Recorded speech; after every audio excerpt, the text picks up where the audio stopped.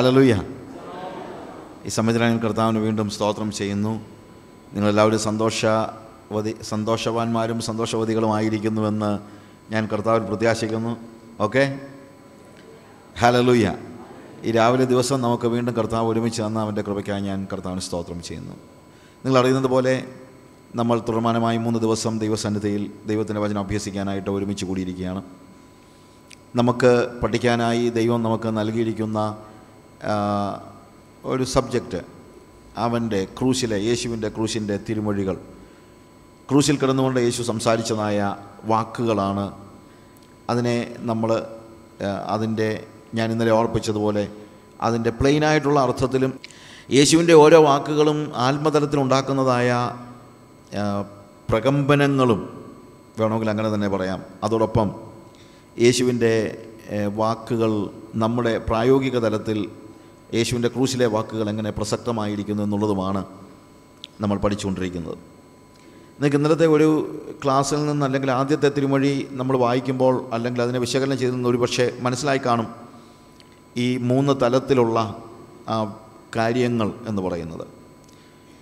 ആദ്യത്തെ അതിൻ്റെ പ്ലെയിനായിട്ടുള്ള അർത്ഥമാണ് പിതാവേ ഇവർ ചെയ്യുന്നത് എന്തെന്നറിയായിക്കൊണ്ട് ഇവരോട് ക്ഷമിക്കണമെന്ന് പറയുമ്പോൾ യേശു എന്താണ് മീൻ ചെയ്തത്?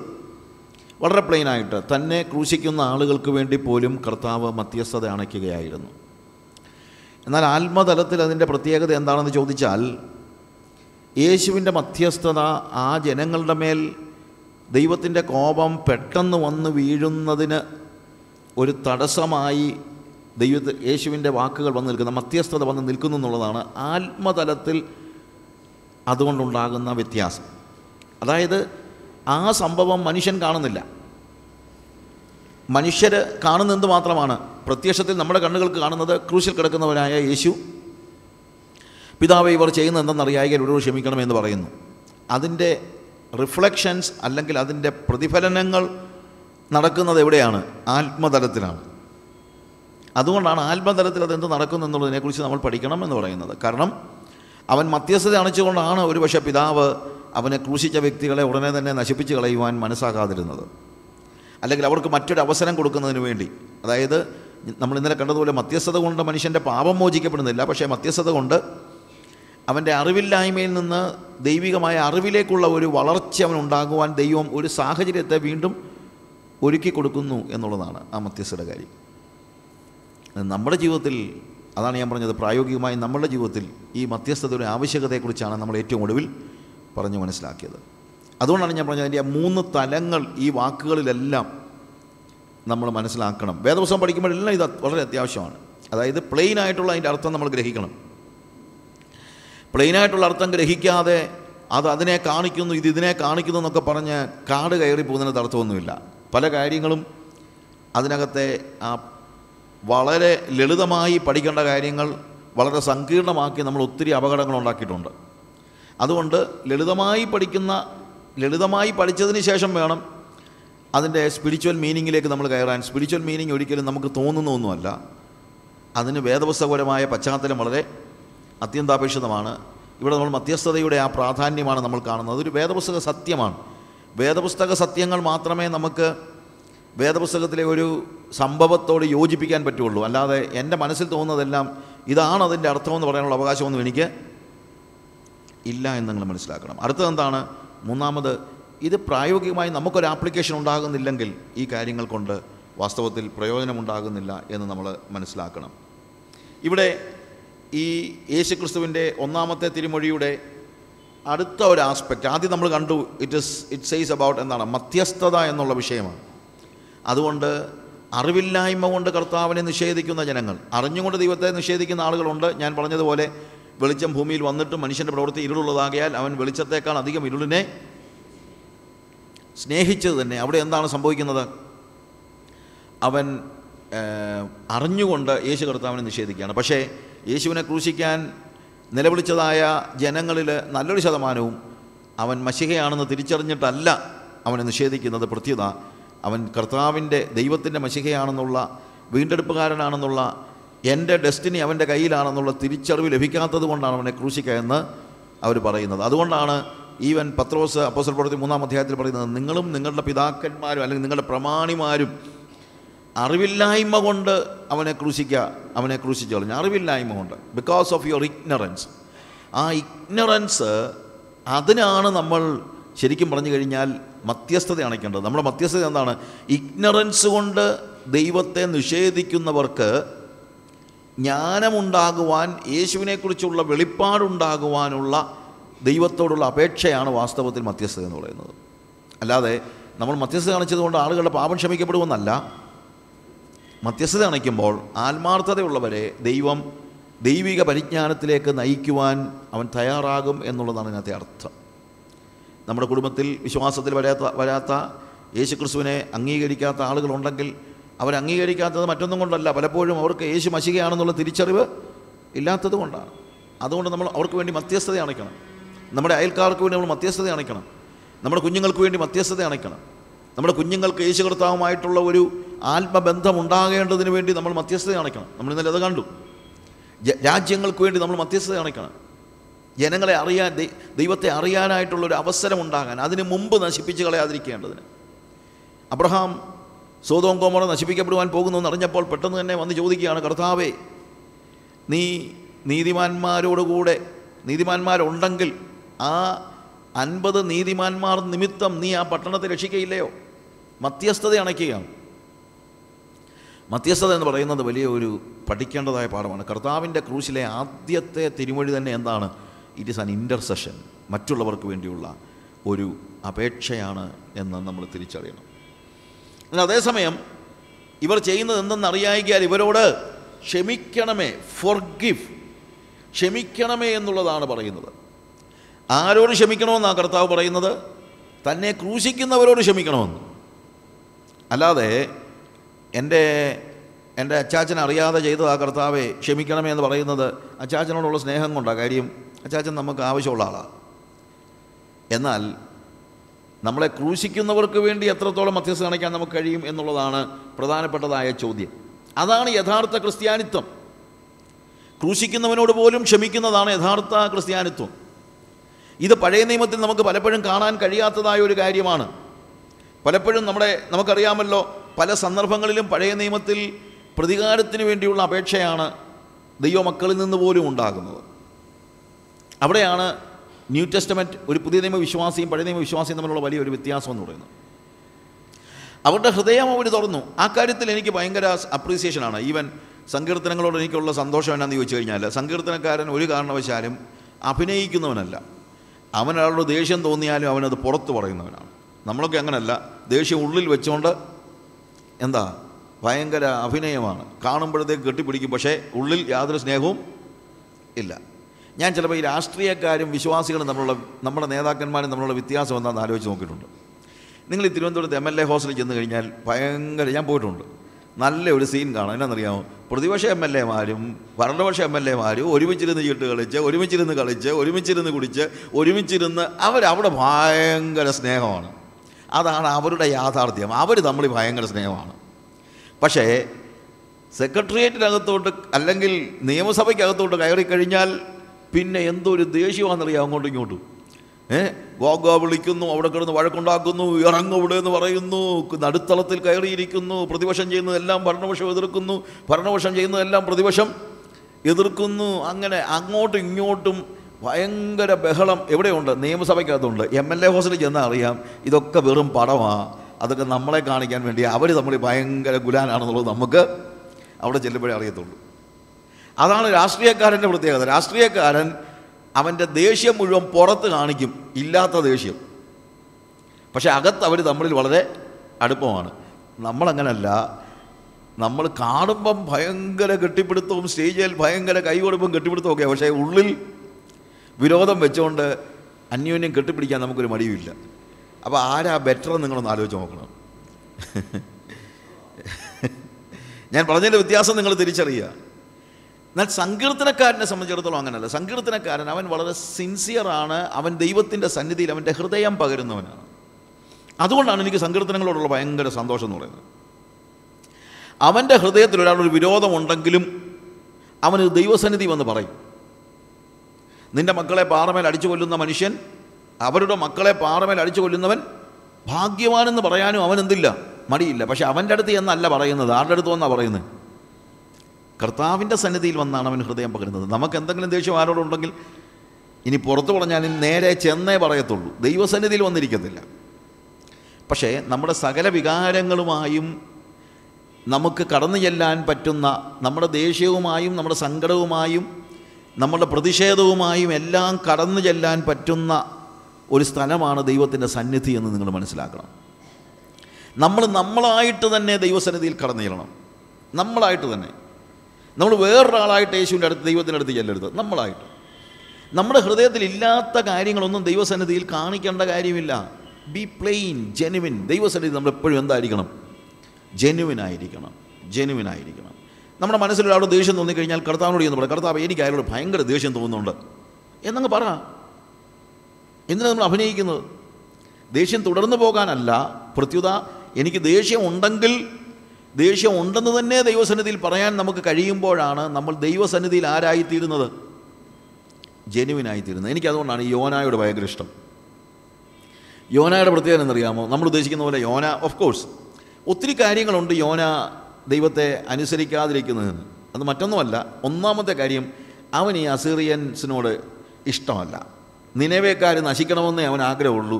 നിനവേക്കാരും നന്നാകണമെന്ന് അവന് വലിയ ആഗ്രഹമൊന്നും ഇല്ല. അതുകൊണ്ട് കർത്താവ് അവിടെ ചെന്ന് ഇവനോട് പ്രസംഗിക്കാൻ പറഞ്ഞപ്പോൾ ഇവൻ അവസാനം പറയുന്നുണ്ട് അവനത്, ഞാനിതാ വരാഞ്ഞത്, ഞാനിവിടെ വന്ന് പ്രസംഗിക്കുകയും ചെയ്യും, അവർ മാനസാന്തരപ്പെടുകയും ചെയ്യും, ഒടുവിൽ പിന്നെ നീ അവരെ കൊല്ലത്തുമില്ല, എൻ്റെ വാക്ക് വെറുതെ പാഴാകുകയും ചെയ്യും, ഇല്ലേ? അപ്പം അവൻ കൃത്യമായിട്ട് പറയുന്നുണ്ട് നിൻ്റെ സ്വഭാവം. പറയുന്നത് ഇതാണ്, കർത്താവെ നിൻ്റെ കൂടെ കൂട്ടുപിടിക്കാൻ ഭയങ്കര ബുദ്ധിമുട്ടാണ്. കാര്യം നീ എന്തെങ്കിലും വന്നു കഴിഞ്ഞാൽ, ആരെങ്കിലും ഒന്ന് കരഞ്ഞാൽ ഉടനെ തന്നെ അങ്ങ് ദീർഘക്ഷമയൊക്കെ ഉള്ള മനുഷ്യനാണ്. എനിക്കങ്ങനൊന്നും അല്ല. അങ്ങനെ ഞാനിവരോട് നിന്നെ ഇപ്പം നശിപ്പിക്കുമെന്ന് പറയും, പക്ഷേ നീ കുറച്ച് കഴിയുമ്പോൾ ദീർഘക്ഷമയൊക്കെ കാണിച്ച് അവരെ അങ്ങ് വിടുവിക്കുകയും ചെയ്യും. പിന്നെ നമ്മൾ പറഞ്ഞ വാക്കിനൊരു വിലയുമില്ലാതെ ആയിപ്പോകും. അപ്പോൾ യോന അങ്ങ് കൃത്യമായിട്ട് ദൈവസന്നിധി ചെന്നങ്ങ് സംസാരിക്കുകയല്ലയോ, അല്ലേ? അവൻ്റെ മനസ്സിലുള്ള കാര്യങ്ങളെല്ലാം അവൻ ചെന്ന് ദൈവസന്നിധി ചെന്നങ്ങ് പറയുകയാണ്. നമ്മളെന്താ നമ്മുടെ ഹൃദയത്തിലുള്ള കാര്യങ്ങൾ ദൈവസന്നിധി ചെന്ന് പറയാൻ നമുക്ക് ഇത്ര മടി? ഞാൻ പറയട്ടെ പ്രിയമുള്ളവരെ, നമ്മൾ ദൈവസന്നിധിയിലെങ്കിലും എല്ലായിടത്തും നമ്മൾ ജനുവിനായിരിക്കണം. നമ്മൾ ദൈവസന്നിധി ചെല്ലുമ്പോൾ ഒട്ടും കള്ളത്തരം പാടില്ല. ദൈവത്തോട് നമ്മൾ പറയുന്ന കാര്യങ്ങളെല്ലാം കൃത്യതയുള്ളതായിരിക്കണം. വെറുതെ കള്ളം പറയരുത്. ഈ പ്രാർത്ഥിക്കുമ്പോഴൊക്കെ വെറുതെ കള്ളം പറയരുത്. ദൈവസന്നിധി കർത്താവേ എന്നെ തകർക്കണമേ, കർത്താവേ എന്നെ നുറുക്കണമേ എന്നൊക്കെ പറയും. ഇത് വല്ലതും അറിഞ്ഞുകൊണ്ട് വല്ലതും പറയുന്നതാണോ? കർത്താവെ കാണാൻ നുറുക്കണം, അന്നേരം അറിയാൻ നമ്മുടെ വിധം, ഇല്ലേ? ചുമ്മാ കുറച്ച് വാക്കുകൾ വെറുതെ പ്രാർത്ഥനയിൽ ഉരുവിടുന്നതിനകത്ത് അർത്ഥമൊന്നുമില്ല. നമ്മൾ ജെനുവിനായിരിക്കണം. ദൈവത്തിൻ്റെ സന്നിധിയിൽ നമ്മൾ ജെനുവിനായിരിക്കണം. അതിലുപരി നമ്മുടെ പാട്ടുകളാണ് ഭയങ്കര കഷ്ടമാണ്. AW ടോസർ പറഞ്ഞൊരു കാര്യമുണ്ട്, ക്രിസ്ത്യാനികൾ കള്ളം പറയുന്നതിനേക്കാൾ കൂടുതൽ പാടുകയാണെന്ന്. എന്ന് വെച്ച് കഴിഞ്ഞാൽ പാടുന്ന പാട്ടൊക്കെ നിങ്ങളൊന്ന് ആലോചിക്കണം, ഇത് വല്ലതും മനസ്സിൽ ചിന്തിച്ചുകൊണ്ടാണോ നമ്മൾ പാടുന്നതെന്ന് നമ്മളൊന്ന് ആലോചിക്കണം, ഇല്ലേ? നീ മാത്രം മതി എന്നൊക്കെ പറഞ്ഞ് നമ്മൾ പാടുമ്പം മാത്രം മതിയെങ്കിലേ പറയാവൂ. വേറെ വല്ലതും വേണമെന്ന് ആഗ്രഹം ഉണ്ടെങ്കിൽ പറയരുത്, ഇല്ലേ? ഈ മണ്ണേപ്രതി മാണിക്യം വെടിയുകില്ല ഞാൻ എന്നൊക്കെ പറയുമ്പോഴത്തേക്ക് മണ്ണ് കാണുമ്പം മോഹം ഉള്ളോൻ അത് ദയവ് ചെയ്ത് ദൈവസന്നിധി വന്ന് പറയരുത്. മണ്ണേപ്രതി മാണിക്യം വെടിയുകയില്ലെന്ന് പറഞ്ഞവൻ എന്തിനു വേണ്ടി അതിരുവഴക്കുണ്ടാക്കുന്നത്? അതിരുവഴക്കുണ്ടാക്കിയിട്ട് അല്ലെങ്കിൽ അതിര് മാന്തിയ ചൂടെ വന്നിട്ട് മണ്ണേപ്രതി മാണിക്യം വെടിയില്ലെന്ന് പാട്ട് പാടിയിട്ട് വല്ല അർത്ഥമുണ്ടോ? അതുകൊണ്ട് ദൈവസന്നിധിയിൽ എല്ലായ്പ്പോഴും നമ്മൾ പറയുന്ന വാക്കുകൾ എങ്ങനെയുള്ളതായിരിക്കണം? ജെനുവിനായിരിക്കണം, യാഥാർത്ഥ്യമുള്ളതായിരിക്കണം. ദൈവസന്നിധി യാഥാർത്ഥ്യബോധത്തോടു കൂടി വേണം നമ്മൾ ദൈവത്തിൻ്റെ സന്നിധിയിലിരിക്കാനായിട്ട്. ഇവിടെ ക്രൂശിൽ യേശു കർത്താവ് കിടന്നുകൊണ്ട് പറയാണ്, പിതാവേ ഇവർ ചെയ്യുന്നത് എന്തെന്നറിയായിക്കാൽ ഇവരോട് ക്ഷമിക്കണമേ. ആർക്ക് വേണ്ടിയാണ് പ്രാർത്ഥിക്കുന്നത്? തന്നെ ക്രൂശിച്ചവർക്ക് വേണ്ടിയാണ്. അപ്പോൾ ക്രൂശിച്ചവർക്ക് വേണ്ടി പോലും പ്രാർത്ഥിക്കാൻ കഴിയുന്ന അനുഭവമാണ് നമുക്ക് ആവശ്യമായിരിക്കുന്നത്. ക്രൂശിക്കപ്പെടുന്നവരോട് പോലും, അല്ലെങ്കിൽ ക്രൂശിക്കുന്നവരോട് പോലും ക്ഷമിക്കാൻ, നമ്മെ ക്രൂശിക്കുന്നവരോട് പോലും ക്ഷമ കാണിക്കാൻ കഴിയാത്രത്തോളം കാലം നമുക്ക് ഈ വാക്കുകൾ പറയാനുള്ള അർഹതയില്ല. ദൈവസന്നിധി നമ്മൾ വരുമ്പോൾ യേശുവിൻ്റെ തിരുമൊഴികൾ, ക്രൂശിലെ തിരുമൊഴികൾ നമ്മളോട് ചോദിക്കുന്നൊരു ചോദ്യമാണ്, are you ready to forgive your enemies? Even മത്തായിയുടെ സുവിശേഷം 5-ാം അധ്യായത്തിൻ്റെ 44-ാമത്തെ വാക്യം വായിക്കുമ്പോൾ, മാത്യു ചാപ്റ്റർ, കർത്താവിൻ്റെ ടീച്ചിങ്സിൻ്റെ വ്യത്യാസം അതാണ്. കർത്താവിൻ്റെ പഠിപ്പിക്കലുകൾ നമ്മൾ കൂടുതൽ അർത്ഥസമ്പുഷ്ടമായി മനസ്സിലാക്കേണ്ടതായ കാര്യം അതാണ്. അത് നമ്മളൊന്ന് ഗ്രഹിക്കണം, അല്ലാതെ വെറുതെ പറഞ്ഞിട്ട് കാര്യമില്ല. 5-ാം അധ്യായത്തിൻ്റെ 43 മുതലുള്ള വാക്യങ്ങളിൽ കൂട്ടുകാരനെ സ്നേഹിക്കുക എന്നും ശത്രുവിനെ പകയ്ക്കുക എന്നും അരുളി ചെയ്ത് നിങ്ങൾ കേട്ടിട്ടുണ്ടല്ലോ. ഞാനോ നിങ്ങളോട് പറയുന്നത്, നിങ്ങളുടെ ശത്രുക്കളെ സ്നേഹിപ്പിൻ, നിങ്ങളെ ഉപദ്രവിക്കുന്നവർക്ക് വേണ്ടി പ്രാർത്ഥിപ്പിൻ. സ്വർഗസ്ഥനായ നിങ്ങളുടെ പിതാവിന് പുത്രന്മാരായി തീരേണ്ടതിന് തന്നെ അവൻ ദുഷ്ടന്മാരുടെ മേലും നല്ലവരുടെ മേലും തൻ്റെ സൂര്യനെ ഉദിപ്പിക്കുകയും നീതിമാന്മാരുടെ മേലും നീതികെട്ടവരുടെ മേലും മഴ പെയ്യുകയും ചെയ്യുന്നുവല്ലോ. നിങ്ങളെ സ്നേഹിക്കുന്നവരെ സ്നേഹിച്ചാൽ നിങ്ങൾക്ക് എന്ത് പ്രതിഫലം? ചുങ്കക്കാരും അങ്ങനെ തന്നെ ചെയ്യുന്നില്ലയോ? സഹോദരന്മാരെ മാത്രം വന്ദനം ചെയ്താൽ നിങ്ങൾക്ക് എന്ത് വിശേഷം ചെയ്യുന്നു? ജാതികളും അങ്ങനെ തന്നെ ചെയ്യുന്നില്ലയോ? ആകയാൽ നിങ്ങളുടെ സ്വർഗീയ പിതാവ് സൽഗുണപൂർണ്ണനായിരിക്കുന്നത് പോലെ നിങ്ങളും സൽഗുണപൂർണ്ണൻ ആകുവിൻ. ഈ ഭാഗം വായിക്കുമ്പോൾ നിങ്ങളൊന്ന് ആലോചിച്ച് നോക്കിയേ. പഴയ നിയമത്തിലെ കൽപ്പന അനുസരിച്ച് കൂട്ടുകാരനെ സ്നേഹിക്കണം, കൂട്ടുകാരനെ നിന്നെ പോലെ സ്നേഹിക്കുക. ശത്രുവിനെ പകയ്ക്കുക എന്നവിടെ പ്രത്യേകമായിട്ട് പറഞ്ഞിട്ടില്ലെങ്കിലും കൂട്ടുകാരനെ നിന്നെ പോലെ സ്നേഹിക്കുക എന്നുള്ള വാക്കിനൊരു എക്സ്റ്റൻഷനായിട്ട് ശാസ്ത്രിമാർ പറയുകയാണ്, കൂട്ടുകാരനെ സ്നേഹിക്കുക, ശത്രുവിനെ എന്ത് ചെയ്യുക? പകയ്ക്കുക. അതാണല്ലോ ഓപ്പോസിറ്റായിട്ട് വരാൻ സാധ്യതയുള്ളത്. അതങ്ങ് എടുത്തു പറയുകയാണ്, അതങ്ങ് എംഫസൈസ് ചെയ്യുകയാണ്, ശത്രുവിനെ പകയ്ക്കുക. പക്ഷെ കർത്താവ് പറഞ്ഞു കൂട്ടുകാരനെ സ്നേഹിക്കുക എന്ന് മാത്രമല്ല, നീ എന്തുകൂടെ വേണം? ശത്രുവിനെ കൂടെ സ്നേഹിക്കാനായിട്ട് പഠിക്കണം. ശത്രുവിനെ കൂടെ. ശത്രുവെന്ന് നമുക്ക് തോന്നുന്നെന്നുള്ളതേ ഉള്ളൂ. യഥാർത്ഥത്തിൽ അവരല്ല ശത്രുക്കൾ. നമ്മൾ പലപ്പോഴും ആലോചിക്കുന്നത് പോലെ നമ്മളുടെ അമ്മായിയമ്മയോ മരുമക്കളോ എൻ്റെ മരുമോളോ എൻ്റെ അമ്മായിയമ്മയോ ഒന്നും അല്ല എൻ്റെ ശത്രുവ് അല്ല എന്ന് നിങ്ങൾ മനസ്സിലാക്കണം. നമ്മുടെ ചിന്ത ഇവരെല്ലാം ശത്രുക്കളാണെന്ന്, എല്ലാ ശത്രുക്കളാണ്, ചുറ്റും ശത്രുക്കളാണ് ബ്രദറെ എന്നൊക്കെ പറയും. ഇനി ഏതെങ്കിലും കാരണവശാൽ സുവിശേഷ വിരോധികളായ ആളുകൾ ആരെങ്കിലും അടുത്തെങ്കിലും ഉണ്ടെങ്കിൽ നമ്മൾ പറയുന്നത് ചുറ്റും ശത്രുക്കളാണ് കേട്ടോ. പ്രിയമുള്ളവരെ, നമ്മുടെ ശത്രു, യഥാർത്ഥ ശത്രു ഇവരാരുമല്ല. ഇവരൊക്കെ വെറും ഇൻസ്ട്രുമെൻറ്റ്സ് ആണെന്ന് നമ്മൾ മനസ്സിലാക്കണം. വെറും ഇൻസ്ട്രുമെൻറ്റ്സ് ആണ്. ഞങ്ങൾക്കൊരു മിഷണറി ഉണ്ട്, അവൻ്റെ പേര് ഗ്യാനി എന്നാണ്. ഗ്യാനി എന്ന അവന് പേരുണ്ടെങ്കിലും ജ്ഞാനി എന്ന് പറഞ്ഞാൽ അറിയാമല്ലോ, ജ്ഞാനിയായ മനുഷ്യൻ എന്നുള്ളതാണ്. പക്ഷെ ഞാൻ ചിന്തിച്ചിട്ടുണ്ട്, ശരിക്കും ഇവനൊരു ജ്ഞാനമുള്ള മനുഷ്യനാണ്. കാര്യം ഇവനെ ഒരു 8 വർഷത്തോളം മെൻ്റലി ഡിപ്രസ്ഡായിട്ട് ട്രീറ്റ്മെൻറ്റിലുണ്ടായിരുന്ന ഒരു പയ്യനാണ്. ഒക്കെ നമ്മുടെ നാട്ടിൽ പറഞ്ഞാൽ പ്രാന്തനായിരുന്നു. പക്ഷേ കർത്താവ് അവനെ വിടുവിച്ചു. ഞങ്ങളവനെ ബൈബിൾ സ്കൂളിൽ വിട്ടു. അതിനുശേഷം ഈസ് റണ്ണിങ് എ ചർച്ച്. ആ ചർച്ച് നടക്കുന്നുണ്ട്, ഞാൻ പോയിട്ടുണ്ട്. നമ്മളവിടെ ചർച്ച് പണിതൊക്കെ കൊടുത്തു. അവനോട് ഉള്ള ഒരു പ്രത്യേക സ്നേഹത്തിൻ്റെ അടിസ്ഥാനത്തിൽ അവിടുത്തുകാരനായ വ്യക്തിയാണ്, മധ്യപ്രദേശുകാരനാണ്. അങ്ങനെ ഈ ചർച്ചിൽ ആരാധന നടക്കുന്ന സമയത്ത് നാട്ടുകാരൊക്കെ ഇവനോട് ഭയങ്കര സ്നേഹമാണ്.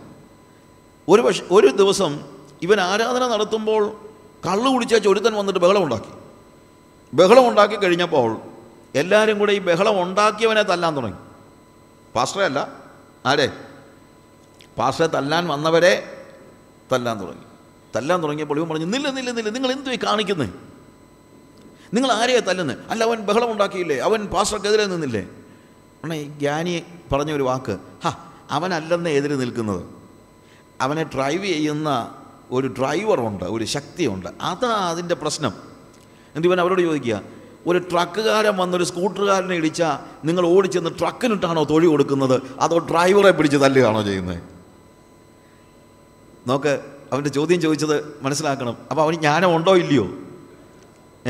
നമുക്കില്ലാത്ത ജ്ഞാനം ഈ പാവം പിടിച്ച 8 വർഷം ഭ്രാന്തനായിട്ട് കിടന്ന ഹിന്ദിക്കാരന് നമുക്കില്ലാത്ത ജ്ഞാനമുണ്ട്. അവൻ ചോദിച്ച ചോദ്യം ഇതാണ്, ഒരു ട്രക്കുകാരൻ വന്നൊരു സ്കൂട്ടറുകാരനെ ഇടിച്ചാൽ നിങ്ങൾ ട്രക്കിനിട്ട് തൊഴി കൊടുക്കും, അതോ ഡ്രൈവറെ വലിച്ച് താഴെ ഇറക്കി തല്ലുമോ? താഴെ ഇറക്കി തല്ലണമെന്നല്ല അതിനകത്ത് അർത്ഥം. ബട്ട് സ്റ്റിൽ അവൻ പറയുന്നത്, ഈ ട്രക്ക് ഡ്രൈവ് ചെയ്യുന്ന ഒരാളുണ്ട്, ആ ഡ്രൈവ് ചെയ്യുന്നവനാണ് യഥാർത്ഥ ശത്രു, അവനാണ് വില്ലൻ. ഇതുപോലെ നമ്മുടെ ജീവിതത്തിൽ സുവിശേഷ വിരോധികൾ എന്നൊക്കെ പറയുന്ന ആളുകളോടൊന്നും നമുക്ക് യാതൊരു ദേഷ്യവും തോന്നാൻ പാടില്ല. കാര്യം അവരാരും നമ്മുടെ ശത്രുക്കളൊന്നും അല്ല. അവരെ ഡ്രൈവ് ചെയ്യുന്ന ഒരു ഫോഴ്സ് ഉണ്ട്, ഒരു ഈവിൾ ഫോഴ്സ് ഉണ്ട്. ആ ഫോഴ്സാണ് നമ്മുടെ ശത്രു. നമ്മുടെ ശത്രു സാത്താനാണ്, ലോകം, ജഡം, പിശാച് നമ്മുടെ ശത്രു. അല്ലാതെ മനുഷ്യരാരും നമ്മുടെ ശത്രുക്കളൊന്നും അല്ല. ശത്രുക്കളെ പോലെ അവർ ഇടപെടുന്നെന്നുള്ളതേ ഉള്ളൂ, അല്ലെങ്കിൽ ശത്രുവിൻ്റെ കയ്യിലെ ആയുധങ്ങൾ മാത്രമാണ് അവർ. അപ്പോൾ ആ ഒരു തിരിച്ചറിവ് ഉണ്ടാകുമ്പോൾ നമുക്ക് ഇവരോട് വാസ്തവം പറഞ്ഞാൽ സഹതാപമേ ഉണ്ടാകത്തുള്ളൂ. ഒരിക്കലും നമുക്ക് എന്തുണ്ടാകത്തില്ല? പകയുണ്ടാകത്തില്ല, ദേഷ്യമുണ്ടാകത്തില്ല എന്ന് നിങ്ങൾ മനസ്സിലാക്കണം. ഇവിടെ കർത്താവ് പറയുന്ന കാര്യം, നിങ്ങൾ ശത്രുക്കളെ സ്നേഹിപ്പിൻ, നിങ്ങളെ ഉപദ്രവിക്കുന്നവർക്ക് വേണ്ടി പ്രാർത്ഥിപ്പിൻ. ഇതുകൊണ്ടാണ് ഞാൻ പറഞ്ഞത്, എനിക്ക് യേശുവിനോടുള്ള സ്നേഹം ഇതാണ്. ഈ വാക്കുകൾ പറഞ്ഞതുകൊണ്ട് മാത്രമല്ല. ശരിക്കും പറഞ്ഞു കഴിഞ്ഞാൽ ഇവിടുത്തെ മത നേതാക്കന്മാരും രാഷ്ട്രീയ നേതാക്കന്മാരും ഒക്കെ പറയുന്നത് യേശുവിൻ്റെ വാക്കുകൾ അതുല്യമാണ്. യെസ്, പക്ഷേ യേശുവിൻ്റെ ഈ വാക്കുകൾ അവൻ ക്രൂശിൽ കിടക്കുമ്പോൾ പോലും പ്രായോഗികമാക്കുകയാണ്. പ്രസംഗിക്കാൻ ആർക്കാ സഹോദരങ്ങളെ വയ്യാത്തത്? പ്രതിസന്ധി ഉണ്ടാകുമ്പോഴല്ലേ നമ്മൾ പ്രസംഗിക്കുന്ന കാര്യങ്ങൾ പ്രയോഗത്തിൽ വരുത്താൻ നമുക്ക് കഴിയുന്നുണ്ടോ ഇല്ലയോ എന്നുള്ളത് അറിയുന്നത്, അല്ലേ? അല്ലെങ്കിൽ ആ പ്രതിസന്ധിയിൽ മാത്രമാണ്. ഞാനൊരു സ്റ്റോറി ഇങ്ങനെ കേട്ടിട്ടുണ്ട്. ഒരു അമ്മച്ചി ചെറുപ്പക്കാരായ കുറച്ച് പിള്ളേരെ എല്ലാം കണ്ടപ്പോഴത്തേക്ക് സഭയെ തന്നെ പറഞ്ഞു, മക്കളെ, ഞാൻ 20 വർഷമായിട്ട് രോഗശാന്തി വിശ്വാസത്തിലാണ്, ഇതുവരെയും മരുന്ന് കഴിച്ചിട്ടില്ല. കഴിഞ്ഞ 20 വർഷമായി ഞാൻ ദൈവസന്നിധിയിൽ തീരുമാനം എടുത്താൽ മരുന്ന് കഴിക്കുന്നില്ല, ഇതുവരെയും മരുന്ന് കഴിച്ചിട്ടില്ല. വിശ്വാസത്തിൽ പിടിച്ചു നിൽക്കാൻ കർത്താവ് സഹായിച്ചു. എൻ്റെ പിള്ളേർ ചോദിച്ചു, അമ്മച്ചി ഇതിനിടയ്ക്ക് രോഗം വല്ലതും വന്നിട്ടുണ്ടോ? ദൈവകൃപയാൽ കുഞ്ഞുങ്ങളെ ഇതുവരെയും എനിക്കൊരു രോഗവും വന്നിട്ടില്ല. ഞാൻ പറഞ്ഞ മനസ്സിലായോ? ഇവിടെ മരുന്ന് കഴിക്കുമോ ഇല്ലയോ എന്നുള്ളത് അറിയേണ്ടത് എപ്പോഴാണ്? രോഗം വരുമ്പോഴല്ലേ. പ്രതിസന്ധി ഉണ്ടാകുമ്പോഴല്ലേ നമ്മൾ പറയുന്ന വീമ്പിളക്കുന്ന കാര്യങ്ങൾ വല്ലതും നടക്കുമോ ഇല്ലയോ എന്ന് അറിയത്തുള്ളൂ. അല്ലാതെ വല്ലതും അറിയുന്നുണ്ടോ? നമുക്ക് വീമ്പിളക്കി പ്രസംഗിക്കാനൊക്കെ വളരെ എളുപ്പമാണ്.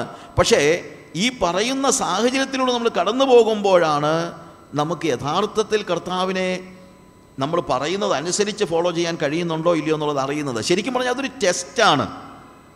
നമ്മുടെ ജീവിതത്തിലെ പ്രതിസന്ധികളിൽ നമ്മൾ എങ്ങനെ ഇടപെടുന്നു എന്നുള്ളത് അറിയാൻ നമുക്ക് ദൈവം നൽകുന്നൊരു അവസരമാണ്. കർത്താവിനോട് നമ്മുടെ സ്നേഹത്തെ നമുക്ക് ടെസ്റ്റ് ചെയ്യുകയാണ്.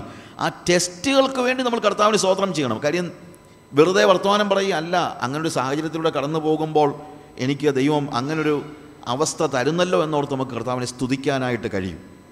പ്രിയമുള്ളവരെ, അതുകൊണ്ടാണ് ഞാൻ പറഞ്ഞത്, യേശു കർത്താവിനോട് എനിക്കുള്ള സ്നേഹവും ബഹുമാനവും അധീകരിക്കുന്നത് എപ്പോഴാണ്? അവൻ ഗിരിപ്രഭാഷണത്തിൽ നിങ്ങളെ ഉപദ്രവിക്കുന്നവർക്ക് വേണ്ടി പ്രാർത്ഥിപ്പീൻ എന്ന് പറഞ്ഞപ്പോഴല്ല, പ്രത്യുത അവൻ്റെ കൈകളിൽ ആണിയടിച്ച് കാലുകളിൽ ആണിയടിച്ച് അവൻ്റെ തലയിൽ മുൾക്കിരീടം വെച്ച് ക്രൂശിൽ വേദന അനുഭവിക്കുമ്പോൾ തന്നെ ക്രൂശിച്ചവർക്ക് വേണ്ടി മധ്യസ്ഥത അണയ്ക്കുവാൻ അവൻ തയ്യാറായതുകൊണ്ടാണ് അവൻ്റെ വാക്കുകൾ പ്രസക്തമാകുന്നത്. അതാണ് അതുകൊണ്ടാണ് ഞാൻ പറഞ്ഞത്, അവനവൻ്റെ വാക്കുകളെ അവൻ്റെ രക്തം കൊണ്ട് മുദ്രയിടുകയായിരുന്നുവെന്ന്. നമ്മുടെ ജീവിതത്തിലും നമ്മുടെ വാക്കുകൾ നമ്മുടെ ജീവിതം കൊണ്ട് മുദ്രയിടപ്പെടേണ്ടത് ആവശ്യമാണ്. അത് പ്രൂവ് ചെയ്യാനായിട്ട് ദൈവം നമുക്കൊരു അവസരം തരേണ്ടതിന് വേണ്ടി നമ്മൾ പ്രാർത്ഥിക്കുക. പലപ്പോഴും നമ്മുടെ അനുസരണം തെളിയിക്കപ്പെടുന്നത്, ഞാൻ ഈ അടുത്ത സമയത്തും ഒരു സ്ഥലത്ത് പറഞ്ഞപ്പോൾ ഉദാഹരണം പറഞ്ഞു. ഈവൻ ഐ തിങ്ക് യേശുവിൻ്റെ പ്രലോഭനങ്ങളെക്കുറിച്ച് പഠിപ്പിച്ച ആ ഒരു ക്ലാസ്സിൽ തൊടുപുഴ വെച്ച് നടന്നൊരു മീറ്റിങ്ങിൽ വെച്ചാണ് ഞാൻ പറഞ്ഞൊരു കാര്യമുണ്ട്. അനുസരണം തെളിയിക്കപ്പെടുന്നത് സമൃദ്ധിയുടെ സന്ദർഭങ്ങളിലല്ല, പ്രതിസന്ധികളുടെ സമയങ്ങളിലാണ്. എൻ്റെ മോൻ എന്നെ അനുസരിക്കുന്നുണ്ടോ ഇല്ലയോ എന്നുള്ളത് ഞാൻ എങ്ങനെയാണ് അറിയുന്നത്? എൻ്റെ മകൻ എന്നെ അനുസരിക്കുന്നുണ്ടോ ഇല്ലയോ എന്നുള്ളത് എങ്ങനെയാണ് അറിയുന്നത്? ഞാൻ അവനോട് മോനെ വാടാ വന്ന് ഐസ്ക്രീം കഴിക്കടാ എന്ന് പറയുമ്പോൾ ഓടി വന്ന് ഐസ്ക്രീം കഴിക്കുമ്പോഴല്ല അവൻ അനുസരണമുള്ളവനാണോന്ന് അറിയുന്നത്. നിങ്ങൾ ആരെങ്കിലും പറയുമോ, എൻ്റെ മോനുണ്ടല്ലോ അവൻ എന്നോ അനുസരണമാണെന്നറിയാമോ, ഞാൻ എപ്പോഴവനോട് ഐസ്ക്രീം കഴിക്കാൻ പറഞ്ഞാലും യാതൊരു മടിയും കൂടാതെ അവൻ ഓടി വന്ന് ഐസ്ക്രീം കഴിക്കും. ഓ, എന്തൊരു അനുസരണമുള്ള മകൻ എന്ന് പറയാൻ പറ്റുമോ? ഇല്ല. എന്നാൽ നമുക്ക് അസുഖമായി കിടക്കുമ്പോൾ നമ്മൾ അവനോട് പറയുകയാണ്, മോനെ ഇന്ന കാര്യങ്ങൾ ചെയ്യുക, ഇന്ന കാര്യങ്ങൾ ചെയ്യുക, നീ ഇന്ന സ്ഥലത്ത് പോയിട്ട് വാ, നീ കളിക്കുന്നത് നിർത്ത്, നീ TV കാണുന്നത് നിർത്ത്, എന്നിട്ട് നമുക്കൊത്തിരി പണിയുണ്ട് എന്ന് പറഞ്ഞ് അവൻ ഇഷ്ടമുള്ളതൊക്കെയും നിഷേധിച്ച് അവന് സ്വാഭാവികമായി ചെയ്യാൻ കഴിയുന്നതിനപ്പുറത്തുള്ള ജോലിഭാരം അവൻ്റെ തലയിലോട്ട് വെച്ച് കൊടുത്തിട്ട് അവൻ അനുസരിച്ചാലേ നമുക്ക് പറയാൻ പറ്റുള്ളൂ എന്ത്, അവൻ അനുസരണമുള്ള വ്യക്തിയാണെന്ന്. ശരിയല്ല ഞാൻ പറയുന്നത്? ഇതുപോലെ ദൈവം നമുക്ക് നൽകുന്ന സമൃദ്ധിയുടെ അവസരത്തിൽ അവനെ പിൻപറ്റുന്നത് കൊണ്ട് നാം അനുസരണമുള്ളവരാണെന്ന് പറയാൻ നമുക്ക് കഴിയത്തില്ല. പ്രത്യുത നമ്മുടെ ജീവിതത്തിൽ നമ്മൾ പ്രതീക്ഷിക്കാത്ത ജീവിത നിലവാരങ്ങളിലൂടെ, പ്രതിസന്ധികളിലൂടെ, പ്രയാസങ്ങളിലൂടെ, കഷ്ടങ്ങളിലൂടെ, ദുരിതങ്ങളിലൂടെ, അപമാനങ്ങളിലൂടെ നമ്മൾ അപമാനിക്കപ്പെടുമ്പോൾ, നമുക്കെതിരെ ആളുകൾ കള്ളക്കഥകളുണ്ടാക്കുമ്പോൾ, നമുക്കെതിരെ ആളുകൾ മറ്റുള്ളവരുമായി കൂട്ടുകെട്ടുണ്ടാക്കുമ്പോൾ, നമ്മളെ നശിപ്പിക്കേണ്ടതിന് നമ്മുടെ മുമ്പിൽ പതിയിരിക്കുമ്പോൾ, അപ്പോഴാണ് നമ്മൾ കർത്താവിൽ സന്തോഷിക്കുന്നുണ്ടോ എന്നുള്ളത് നമുക്ക് തിരിച്ചറിയാനൊരു സാഹചര്യം ഉണ്ടാകും. നിങ്ങളെ ഉപദ്രവിക്കുന്നവർക്ക് വേണ്ടി പ്രാർത്ഥിപ്പിൻ. അങ്ങനെ ഒരു സന്ദർഭത്തിൽ നമ്മൾ അവർക്ക് വേണ്ടി പ്രാർത്ഥിക്കാൻ കഴിയുമോ? നമ്മൾ പലപ്പോഴും പ്രാർത്ഥിക്കുമ്പോൾ നിങ്ങളൊന്ന് ആലോചിച്ച് നോക്കിയാൽ, നിങ്ങളുടെ പ്രാർത്ഥനാ ലിസ്റ്റിലുള്ള ആളുകളുടെ പേരൊന്ന് ആലോചിച്ച് നോക്കിക്കഴിഞ്ഞാൽ അവരെല്ലാവരും നിങ്ങൾക്ക് പ്രിയപ്പെട്ടവരാണ്. അല്ലേ? നോക്കൂ, പ്രാർത്ഥന ലിസ്റ്റ് ഉള്ളവരുടെ കാര്യമാണ് ഞാൻ പറയുന്നത്. പ്രാർത്ഥനാ ലിസ്റ്റ് ഉണ്ടെങ്കിൽ നിങ്ങൾക്ക് എഴുതി ഉണ്ടാക്കിയില്ലെങ്കിലും പ്രശ്നമൊന്നുമില്ല. പക്ഷേ നമ്മൾക്ക് ബലഹീനരായതുകൊണ്ട് ഒരു പക്ഷേ ഒരു പ്രാർത്ഥനാ ലിസ്റ്റ് എഴുതി ഉണ്ടാക്കിയാലും കുഴപ്പമൊന്നുമില്ല. അങ്ങനെ ഒരു പ്രാർത്ഥനാ ലിസ്റ്റ് എഴുതി ഉണ്ടാക്കിയാൽ അതിനകത്ത് നമ്മൾ പേര് ചേർക്കുന്നത് ആരെയൊക്കെ ആയിരിക്കും? നമുക്കിഷ്ടമുള്ളവരും നമ്മളുടെ കൂടെ നിൽക്കുന്നവരും നമുക്ക് തോന്നുന്നവരും നമ്മളെ സഹായിച്ചവരും സഹായിച്ചിട്ടുള്ളവരും സഹായിക്കാൻ സാധ്യതയുള്ളവരുമായ ആളുകളെ, നമ്മളെ സ്നേഹിക്കുന്ന ആളുകളെ. മനുഷ്യൻ്റെ ഒരു പ്രത്യേകതയാണ്, മാൻ ഓൾവേസ് ലവ് ദ ലവബിൾ. മനുഷ്യൻ എപ്പോഴും സ്നേഹിക്കാൻ കൊള്ളാവുന്നതിനെ സ്നേഹിക്കുന്നു. ശത്രുക്കളെ സ്നേഹിക്കാൻ നമുക്ക് ബുദ്ധിമുട്ടാണ്. നമ്മൾ ഉപദ്രവിക്കുന്നവർക്ക് വേണ്ടി പ്രാർത്ഥിക്കുവാൻ നമുക്ക് പ്രയാസമാണെന്നല്ല, പലപ്പോഴും അസാധ്യമാണ്.